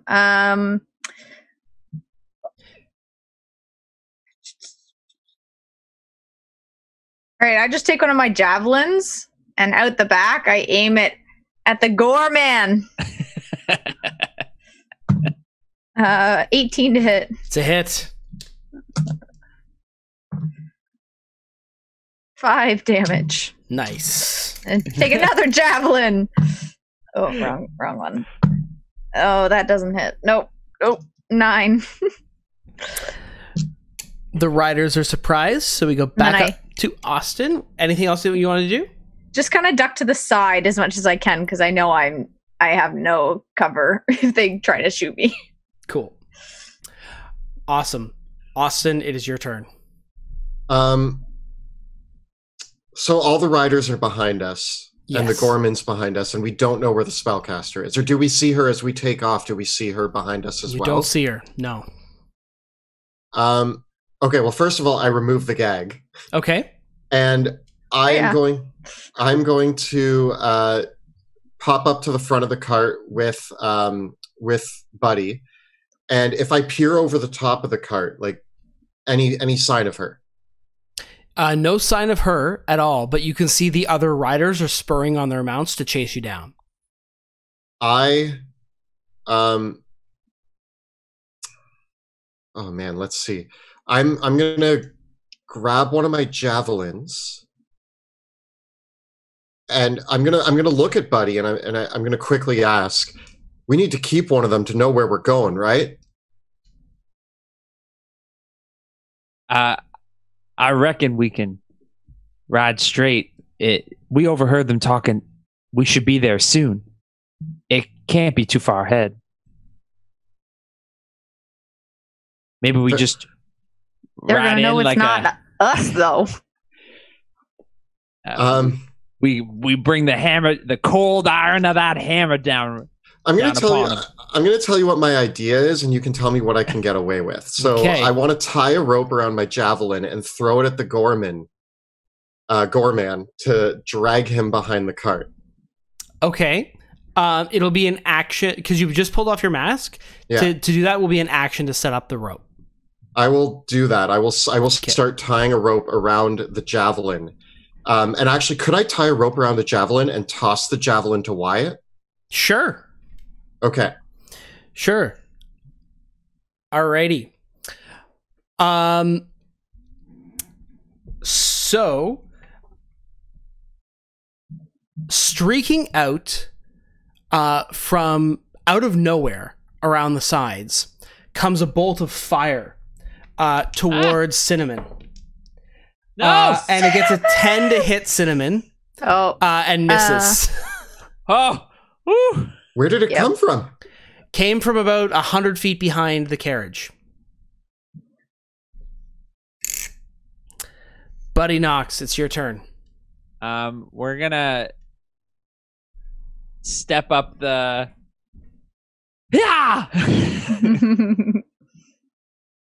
and keep the chase going. Okay. The Gorman. I'm gonna give an inspiration to Wyatt. The Gorman whistles, and his big old piggy, which was following along with the cart, comes along, and he rides up onto it. And he starts spurring on the pig, charging after you, screaming at the top of his lungs, "I should have killed you all!" He cries out. Wyatt, it's your turn. Get him, Wyatt. Yeah, you shoulda. Okay. Can I use the inspiration on my attack roll? Yep, but you don't need to decide till after you've rolled the dice. Oh, okay. Oh, well, I crit, so you know. That's with the tied The javelin. tied javelin. Okay, the javelin sails towards the Gorman. So I want to stick him, and then Okay. for the second part, can I pull him off his boar? Yeah, roll the damage, and then I'll let you make a grapple at range, and because you crit, I'm going to give you advantage. Yeah. Okay. 5 damage with the javelin. With the crit? Oh, sorry. Hold on.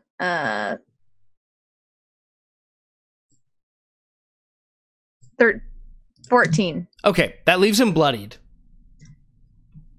And then a grapple with advantage. Mm-hmm. I'm going to use my inspiration. 6. Did you roll double ones? Double 3s. Oh, Yeah, wait. that's... Wait. I add my athletics? Yeah. 12. It's not enough to pull him off the mount. The javelin jams into his side and it yanks him forward, but it's not enough. And it's stuck into him and he grasps out at the rope. The riders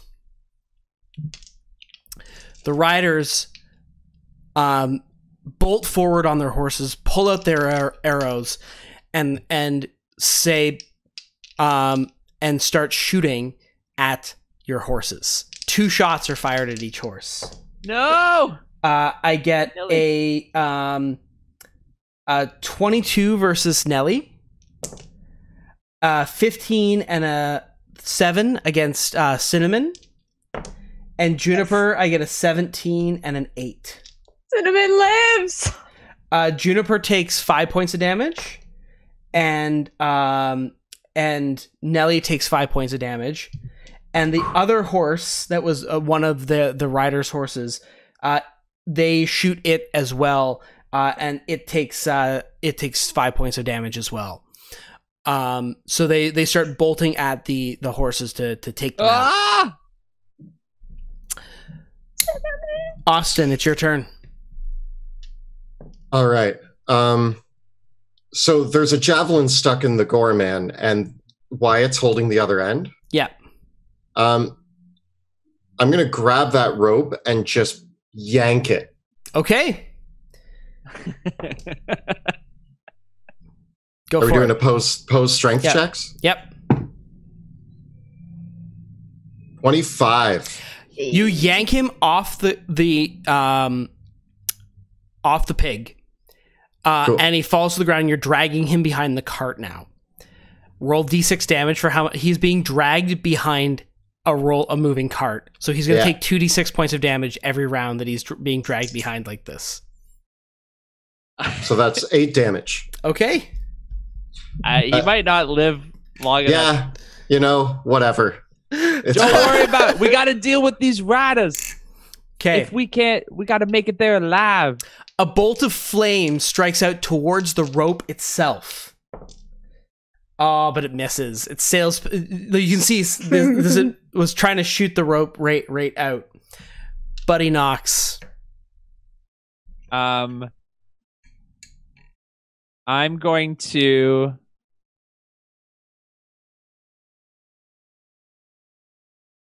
Because I don't have anything on me. I don't have any. You have your guitar. No, you can grab. I guess you could reach behind. Your stuff is on the seat next to you. I turn to the right and against one of the riders, and I go, "You're not going to get I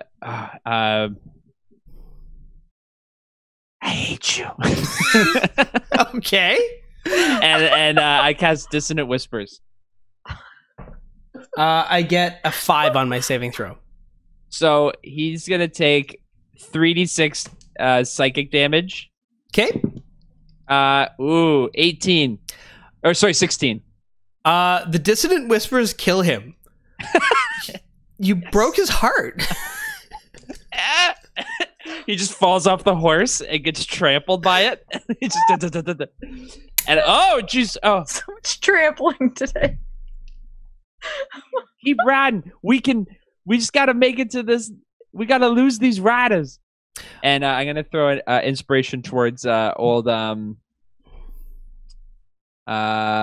again. I'm not old. I'm young. So the Gorman is going to try to break out. He's going to try to pull himself free of the ropes and everything. So I'm going to have him make another opposed strength check, just as if he was trying to break out of a grapple. Against me? Yeah. I get an 18. I get an 18 as well. I think we roll again. Roll We are off. tug of war. Tug of war. I get another 18. I get a 10. Hey. Nah, you're not. You ain't getting away from me, Sonny. So he tries behind the yeah. He takes another 2d6 points of damage. Another 8 points. He is not looking too healthy, for the record. The gravel is ripping through his face. His nose is partially torn off. Wyatt, it's your turn. And I haven't been able to see where the fire is coming from, right? It's been coming out of nowhere. All right. I take another javelin and I throw it at the closest rider. Cool. Yeah, imagine after you knock the Gorman off, like the canvas of the wagon just like is torn and shorn apart. Yeah. 24 to hit. It's a hit. There's a big hole in the side of the canvas. Yay. 9 damage. The rider is bloodied by the javelin shot as it hits him in the side. Ah! He cries out. Another javelin. 14 to hit. A hit. Another 9 damage. He tumbles from the saddle, pair of javelins, one in his chest, one in the neck. Oh. The riders now are going to start shooting back at the group of you. They're going to fire one shot at each of you, getting a 14, a 19, and an 11 against Buddy. 11 against me? Yeah. Miss. And a 14 and a 19 against Austin and Wyatt. Without my armor on, yes. 5 damage each. I can handle that. And they're going to fire one more shot at Austin, getting a 13 to hit for another 5 damage. Fair enough. It is your turn, Austin. Is the rope tied off on anything, or am I just stuck holding it? You're holding it. You didn't tie it off on anything, so... Is it going to be an action to tie it to the back of the cart?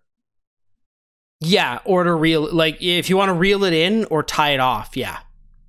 I guess I'll tie it off. Okay. So you're going to keep it dragging him behind? Yeah, sure. Okay. Do we need one of them? We don't need no one. You know, this is too entertaining. I'm enjoying watching him drag him out of this cart. So I tie it off. Can I, as a free action, pick up my shield? Yep. Cool. Yeah, you can pick up your shield and tie it off. That's fine. Cool. Yep. Crafty Jill. No, that's Crafty Lil, not Crafty Jill. Wow, my brain. Crafty Jill, Crafty Lil. Wow, that was a poor new choice. Instagram. Yeah. That's why I'm wearing this mustache. I'm not chill. Crafty Lil is far too behind now because she was left on foot when she jumped off invisibly. So where she's gone, who knows? Buddy Knox. We're gonna keep riding. I'm gonna turn again to the other side of me, and I look at one of the riders, and I go,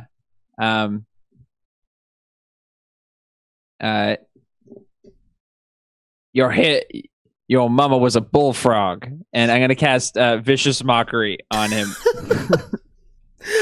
I get a 17 on the wisdom saving throw. He's like, yeah, she was. That's why I ran away from home when I was 12. Oh man, you got to tell me. I need to listen to your story. And then I keep riding. Okay, the Gorman's gonna try to break out. I'm gonna have you roll it for me, Kelly, but you tied it off. So roll it. Okay. Yep. Still using my strength? Yep. I got a 16. He gets a 16 as well, and I gotta say with the tie off, that's enough for him to he pulls it out of him, and shuffles up to his feet, and he's staggering. He's covered in blood, like just the gravel and the mud just slick through him as he'd been dragged behind this cart, as he straggles to his feet and is just woozily standing there. Wyatt. How many more riders are there? 2 more. Okay. I'm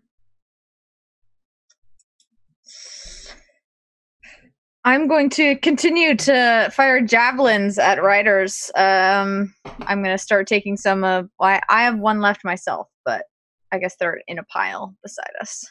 all the javelins. Yeah. Okay. 19 to hit. Cool. 6 damage. Mm-hmm. You can add the inspiration to the damage if you want. How many times do I get it? Because I used it already. Oh, did you already use the second one? I gave you another one. Maybe I didn't. Okay, hold on. I know I used one. Yeah, I gave you another one. Old Wyatt, remember? Oh, yeah. Did you use the old Wyatt one? So I didn't use the second old Wyatt one. 16 to hit. A hit. 10 damage. The third rider is slain and tumbles from his saddle. Anything else? I again kind of, if there's anywhere to duck behind, I know not duck fully, but like just to put a little bit of space between me and bullets coming my way. The final rider breaks from the pursuit and rushes off into the fields and forests beyond. Uh-oh. Austin, what are you going to do? So the only person left is Gorman, or the Gorman, who is falling behind slowly as we ride away, right? Yep. I'm going to pick up my flail and gear, and I'm going to wave politely out the back of the cart at the Gorman. And then I'm going to hop into the seat with Buddy and just help him with the reins. Okay. Buddy, what are you going to do? As they start to kind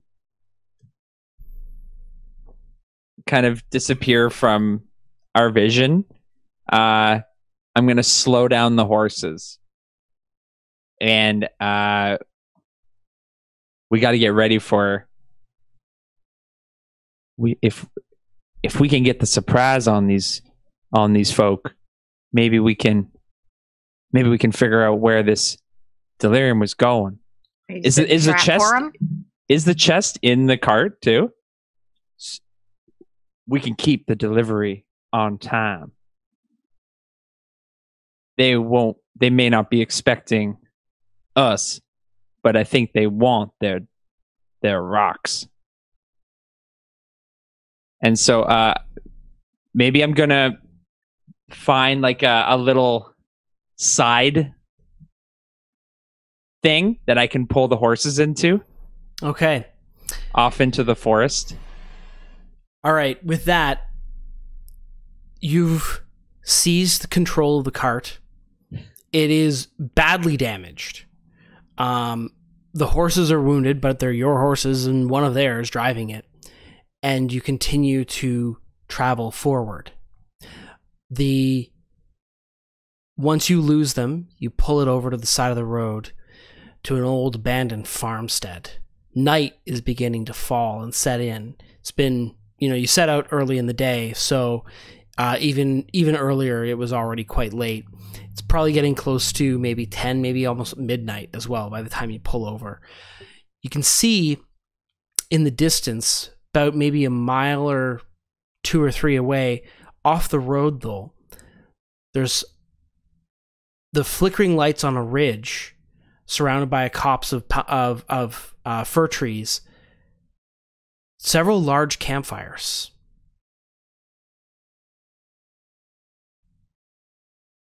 Do we think that's where they were headed?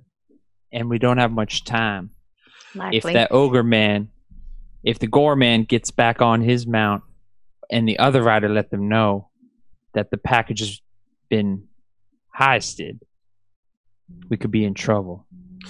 Now the question is, fellas, do we do our duty and get rid of them evil rocks now, or do we use them as leverage potentially? The way I see it, there's 2 potential options. We destroy the rocks, and we try to go into their camp and surprise them. Option 2, we ride the cart right in, say we got their rocks, and we want to talk. But be ready for a fight either way. The night captain, he said that these rocks cannot leave the city. I think know. Wyatt might be right. And I want to try to open up the... I'm going to take a look at the chest and give it a couple kicks and try to get it open. It's badly battered, but it is made of solid iron, and it has a lock in it. With a couple bashes, you are able to break the lock off. And opening it up, it is lined with lead on the inside. And inside are several large shards. In total, there are 11 large shards of delirium. What if we destroy the delirium, but still close the chest back up and use it and pretend that we have leverage? Do you have a spare lock? I like your thinking, Austin. I mean, we did break the other one. There's been a lot of trouble. Who's to say the lock didn't break by accident?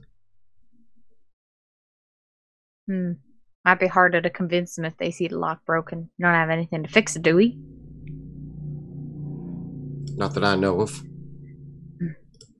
Well, I say we do our duty first and foremost and get rid of these demon stones. I agree. Where's the hammer? I have it. All right, I'm gonna start hammering the rocks with the cold iron hammer. You'll need to empower the hammer with at least one spell slot. Ugh. All right. Do you have any? Do you have? I have 3 spell slots left. Okay. Am I able to do it? It must be done by some sort of divine smite power. All right, I blow a 1st level spell slot and empower the hammer. All right. Destroy the rocks. Finding a pillar of stone to place them on with a gloved hand, you place each stone on the rock, lift the hammer over your head, and with a prayer and channeling divine power into the hammer, you smash each of the stones of delirium in turn. There is a blaze and a flash, and this brief bang and popping noise. But as you lift the hammer up, all that remains is dust. I'm going to have you roll 11 d6, because there's 6 of them, and tell me how many ones you roll.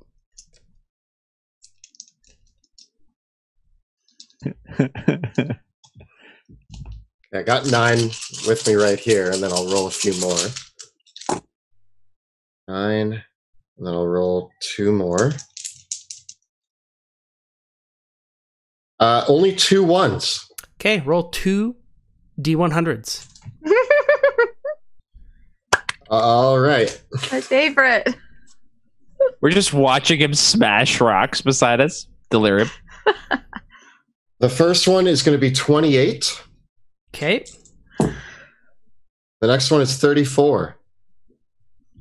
At least it wasn't an 8. As you breathe in the fumes of the smashed delirium, you feel a rippling of wild magic in the air in the death throes of the delirium. The effects of these are pretty benign. For the next minute, all your spells with a casting time of 1 action have a casting time of 1 bonus action, and you maximize the damage of the next damaging spell you cast within the next minute. I'll say that these effects will linger, and you can trigger these. You can decide when these effects start, and for damaging spell, I will count a divine smite. Awesome. Oh. So spells with 1 action are a bonus action. Yep. For a minute? Yep. And my next attack spell is what? Sorry? The next attack spell, damaging spell, or smite that you use is maximized. Awesome. Okay. Max. My friends, I might have a plan. I'm putting my armor back on as you explain the plan. Me too. We get the cart within half a mile of that there camp. We disable it, and we leave the trunk in the back.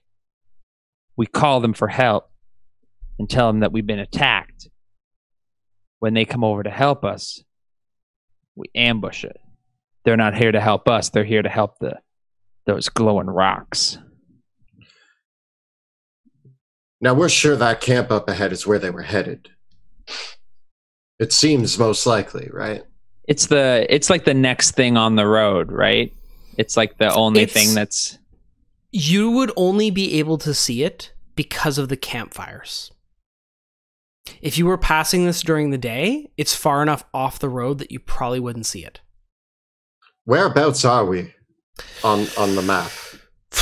You guys are a good, now the equivalent of like a full day's ride outside of Drakkenheim, probably about halfways to Brocken Hollow. Halfways to Brocken Hollow. And I heard them mention somebody by the name of the Snail. So we're looking for the Snail, and we're looking for this camp. I like your idea. What if... Lose the horses. We disable the car, and we tell them that we signal that for help. Maybe we light a small signal fire. We'll try to or lure we could them just set the cart on fire. Also works. And create a little bit of a commotion. A guiding flame, if you will. Hide in the bushes and see who comes and see if we can persuade them. If we park the cart, yeah. We just have to act quickly. And by persuade them, I mean Persuade them with our good looks and pointy weapons, yeah. The Gorman could catch us at any time. I ain't too worried about him. He looked uglier than he did when we first met him. Yeah, but they may have magics with them that help them out in that regard, so we don't know what kind of shape he's going to be in if he at least alerts them too. It's the other thing to think about is he could let them know even if he's injured what we look like and what we're all about. They know who we are representing. Might make it a bit more tough to just walk in there. Yes, it's a shame a few of them got away. We all need to be ready. For all we know, that camp could already know we're coming. But when they see the fire of the cart, maybe they'll come check it out.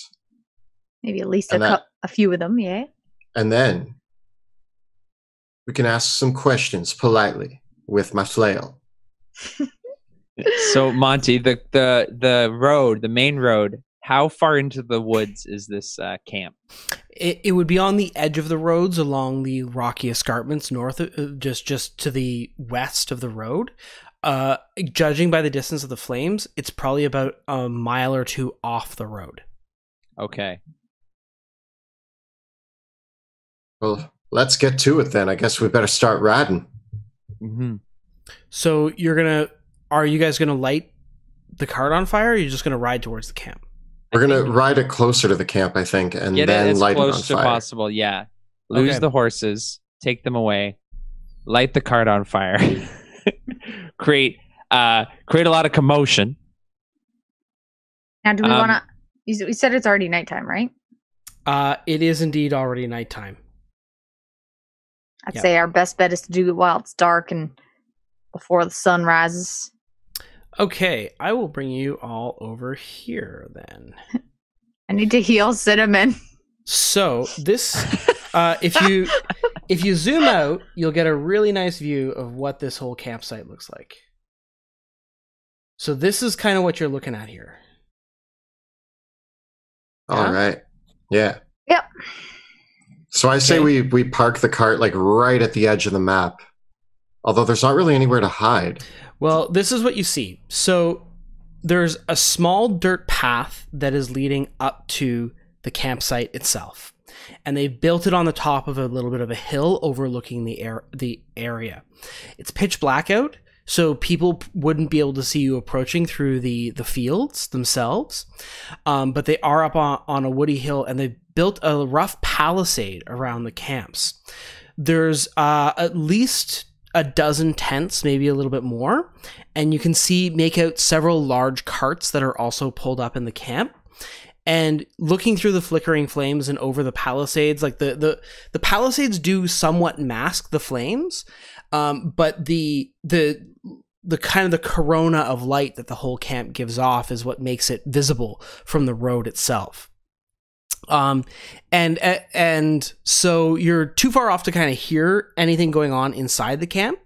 But you can detect signs of movement and the fires themselves from the distance. And what I've got another thought about our plan getting close to the camp is that there might be more of them to support if we get into a scrap. Could we keep it further off the road, further from the camp, but still light a pretty big fire to bring maybe a scouting party to take a look? Perhaps. Maybe I can cause a little distraction. And I'm gonna start. I'm gonna pull out my my trusty blue guitar, and if we create this fire, I can have you two hide and ambush them when they get too close. Oh, it's as good as plan as any.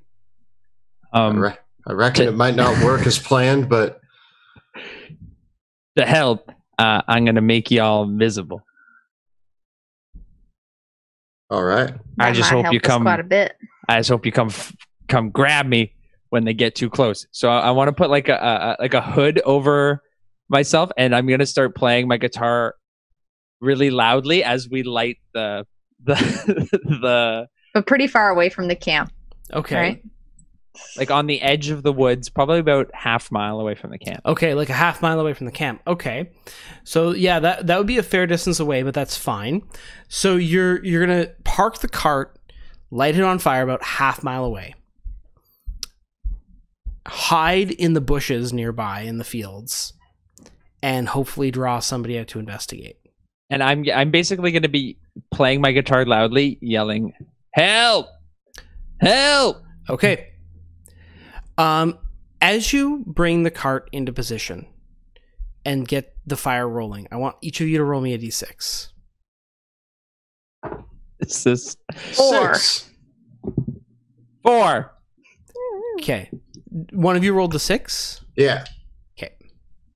As you're pulling the cart into position, straggling along with on a single horse, the boar, are the Gore Man, Crafty Lil, and the other surviving rider, limping along back towards the camp. Perfect. So are they coming right up to us? They're heading towards the camp. It's dark out, so and you guys haven't started the fire yet, so they don't know you're there. Let's take them, boys. I say we just confront them. Let's go for it. Do they look still pretty beat up? They look awful. Oh my god. I step out into the road. Hail and well met, friends. Oh, hell.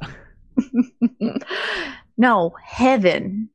Seems this We're about to bring the hell. Seems this day has been a little bit of a drag for you, son. Get it? You guys get it? Get it. That's Crafty Lil speaks up. I still got a few spells left. Yeah, that's great. I still got a flail with your name on it. You try to cast a spell, you guys don't look too good. I feel fine. You want to take that chance? They look at you. Roll an intimidation check.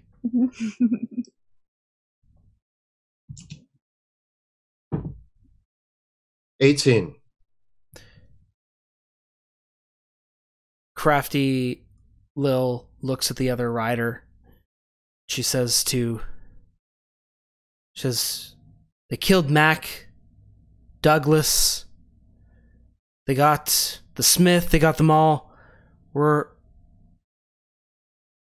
We thought we should have killed you when we had the chance. I say you throw down your weapons and kick them on over here.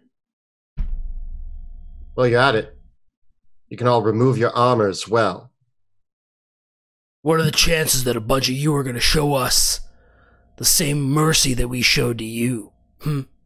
Pretty good, because I got questions, and we are holy men. And holy men are men of their words. Now, if you answer my questions, I will let you walk the other way.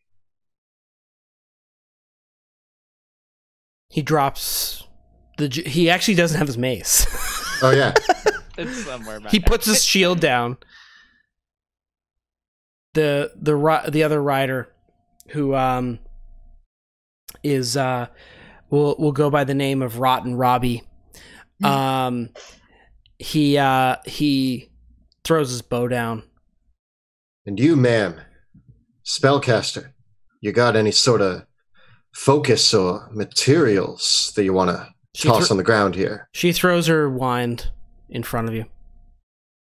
Very good. Still got a few other tricks up my sleeve. You can't take those away from me. Make sure to gag her and bind her hands. I go up and do that to her. Right. So what's the business then?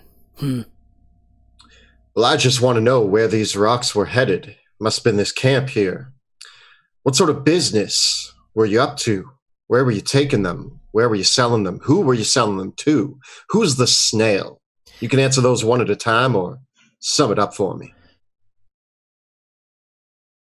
You shiny tin cans are messing around in the Queen's business. You're gonna answer to her before long. Way I see it, any queen of Drakkenheim is gonna fall eventually. You didn't answer my questions, sir. We just bring it here. The snail sees it off from there. Takes it north. Think he's got a buyer up further ways. Is the snail working for the queen as well? Always needs a couple on the outside.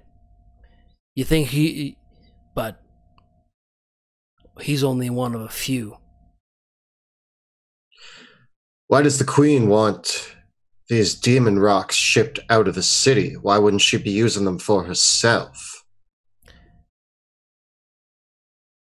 Because money talks. Looks like we might have questions for the snail. You guys got any other questions for Mr. Ugly here? Face looks pretty beat up. Mr. Ugly. What does a snail look like? A snail? It's a thin little slimy man. Wears a coat all covered in silver buttons. Good. And he's here in this camp? Usually. Runs the whole thing. Are they expecting you specifically, or are they just expecting riders to show up with a delivery? Me and a few others. There's a couple of us that make these runs.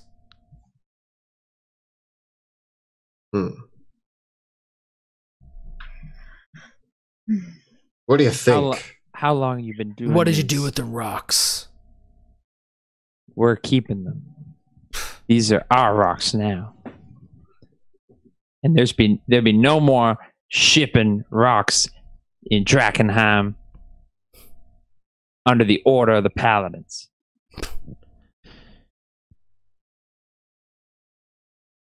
You know, way I see it, you try to block the queen from doing her business, she'll come for you in time. My friend, we have an army, and we are here to cleanse Drakkenheim. And if the queen or anybody else tries to stand in our way, they will feel the wrath of the one true light. Ugh. You might be all fine and shiny, but that city'll swallow you whole. The whole lot of you's gonna die in there. That may be the case, but we will burn it to the ground, sir. And we will die in the name of the light, and that is the most honorable way we can go. If it happens to take our lives and Cinnamon's life, so be it. If you're looking to give your life for something, you ain't gonna find anyone. You're gonna find lots of people that are willing to oblige taking it for you. Well, here's what I want you to do, sir. First of all, do we have any more questions? Because I'm about to wrap this up. If you guys have more questions. No, I think I'm good. You good, Wyatt? All right, I'm all right. Here's what we're going to do, sir. I said I'm a man of my word, and I said if you answered my questions, I would let you walk. I want you to walk back to Drakkenheim. I want you to go back the way you came, and I will watch you. These other two, they did not answer our questions, and therefore, they can be purged by the light. So we will be taking them with us, and you, friend, I will watch you walk the other way, and you go back to your queen. You tell her that the Silver Order is claiming Drakkenheim, and that we are going to cleanse it and make it better. Fair enough. Turns to Crafty Lil. It was nice knowing you, Lil. Better luck on the other side. And he turns and he walks back. And Lil is screaming underneath the gag that you put on her. And I'm going to throw Lil and the other one into the trunk. Just going to throw them in. Okay. Kind of jam them in there. Close the lid. In the trunk. Do we continue with the plan and well, do we light it on fire? We will find out next time, because that's where we're going for the night. Wow. Wow. Oh, man. What a reversal this evening. Coming for you, the snail. What a reversal. Wow. That what? was hilarious. This is probably one of the most cinematic episodes of D&D that I've ever played. Yeah. Like, this was straight up a action movie western. Yeah. Oh, man. That really turned. I was surprised that you guys got taken down, and then when you found a way to get out of that, well done. Because I was like so ready to roll up new characters for the second part of this. Yeah. We send a new crew. I did die twice. But Cinnamon didn't die at all. You know what I've decided one of my favorite things in D&D is? Being stripped of all of my belongings and then having to fight my way back. And it's great. I felt cool pushing a bugbear off of a cart and grabbing his mace. Destroying a cart in 4 horses. Awesome. Man. Well, that is where we are going to wrap up for the night. A giant thank you, as always, to our amazing cast, Kelly, Jill, and Joe, for playing along tonight. Thank you. And a huge thank you to Monty Martin, our Dungeon Master, who not only prepared a wonderful episode, but also had to definitely improv his way out of our terrible, insane decisions. So thank you, Monty, for being so good at dealing with our shenanigans and still running a fantastic game. It's just at the halfway point, I was just looking at all my notes and I was like, well, these are worthless. Oh, man. Yeah, that was great. That was really well done. Great work on you all for thinking your way out of that one. So with that, all of our thank yous, of course, all of our videos and everything we do on this channel are made possible thank you to the generosity and amazing support of our Patreon supporters. If you do enjoy our work, our live streams, or our YouTube videos, please consider becoming a patron of our show. You can find it by following the links in the description below or at patreon.com/dungeon_dudes. We also have a phenomenal Discord community. So if you are joining us on Patreon, you can jump into our Discord where you can actually hang out with all of us and chat with us. And we're going to be starting a voice chat option, I think, soon in there, where we'll actually be hanging out a little bit more often, we hope, as often as we can. And you can actually come, just chat with us, hang out, and talk about Drakkenheim and D&D and anything else you want. And tell us all of your thoughts and feelings about how tonight went.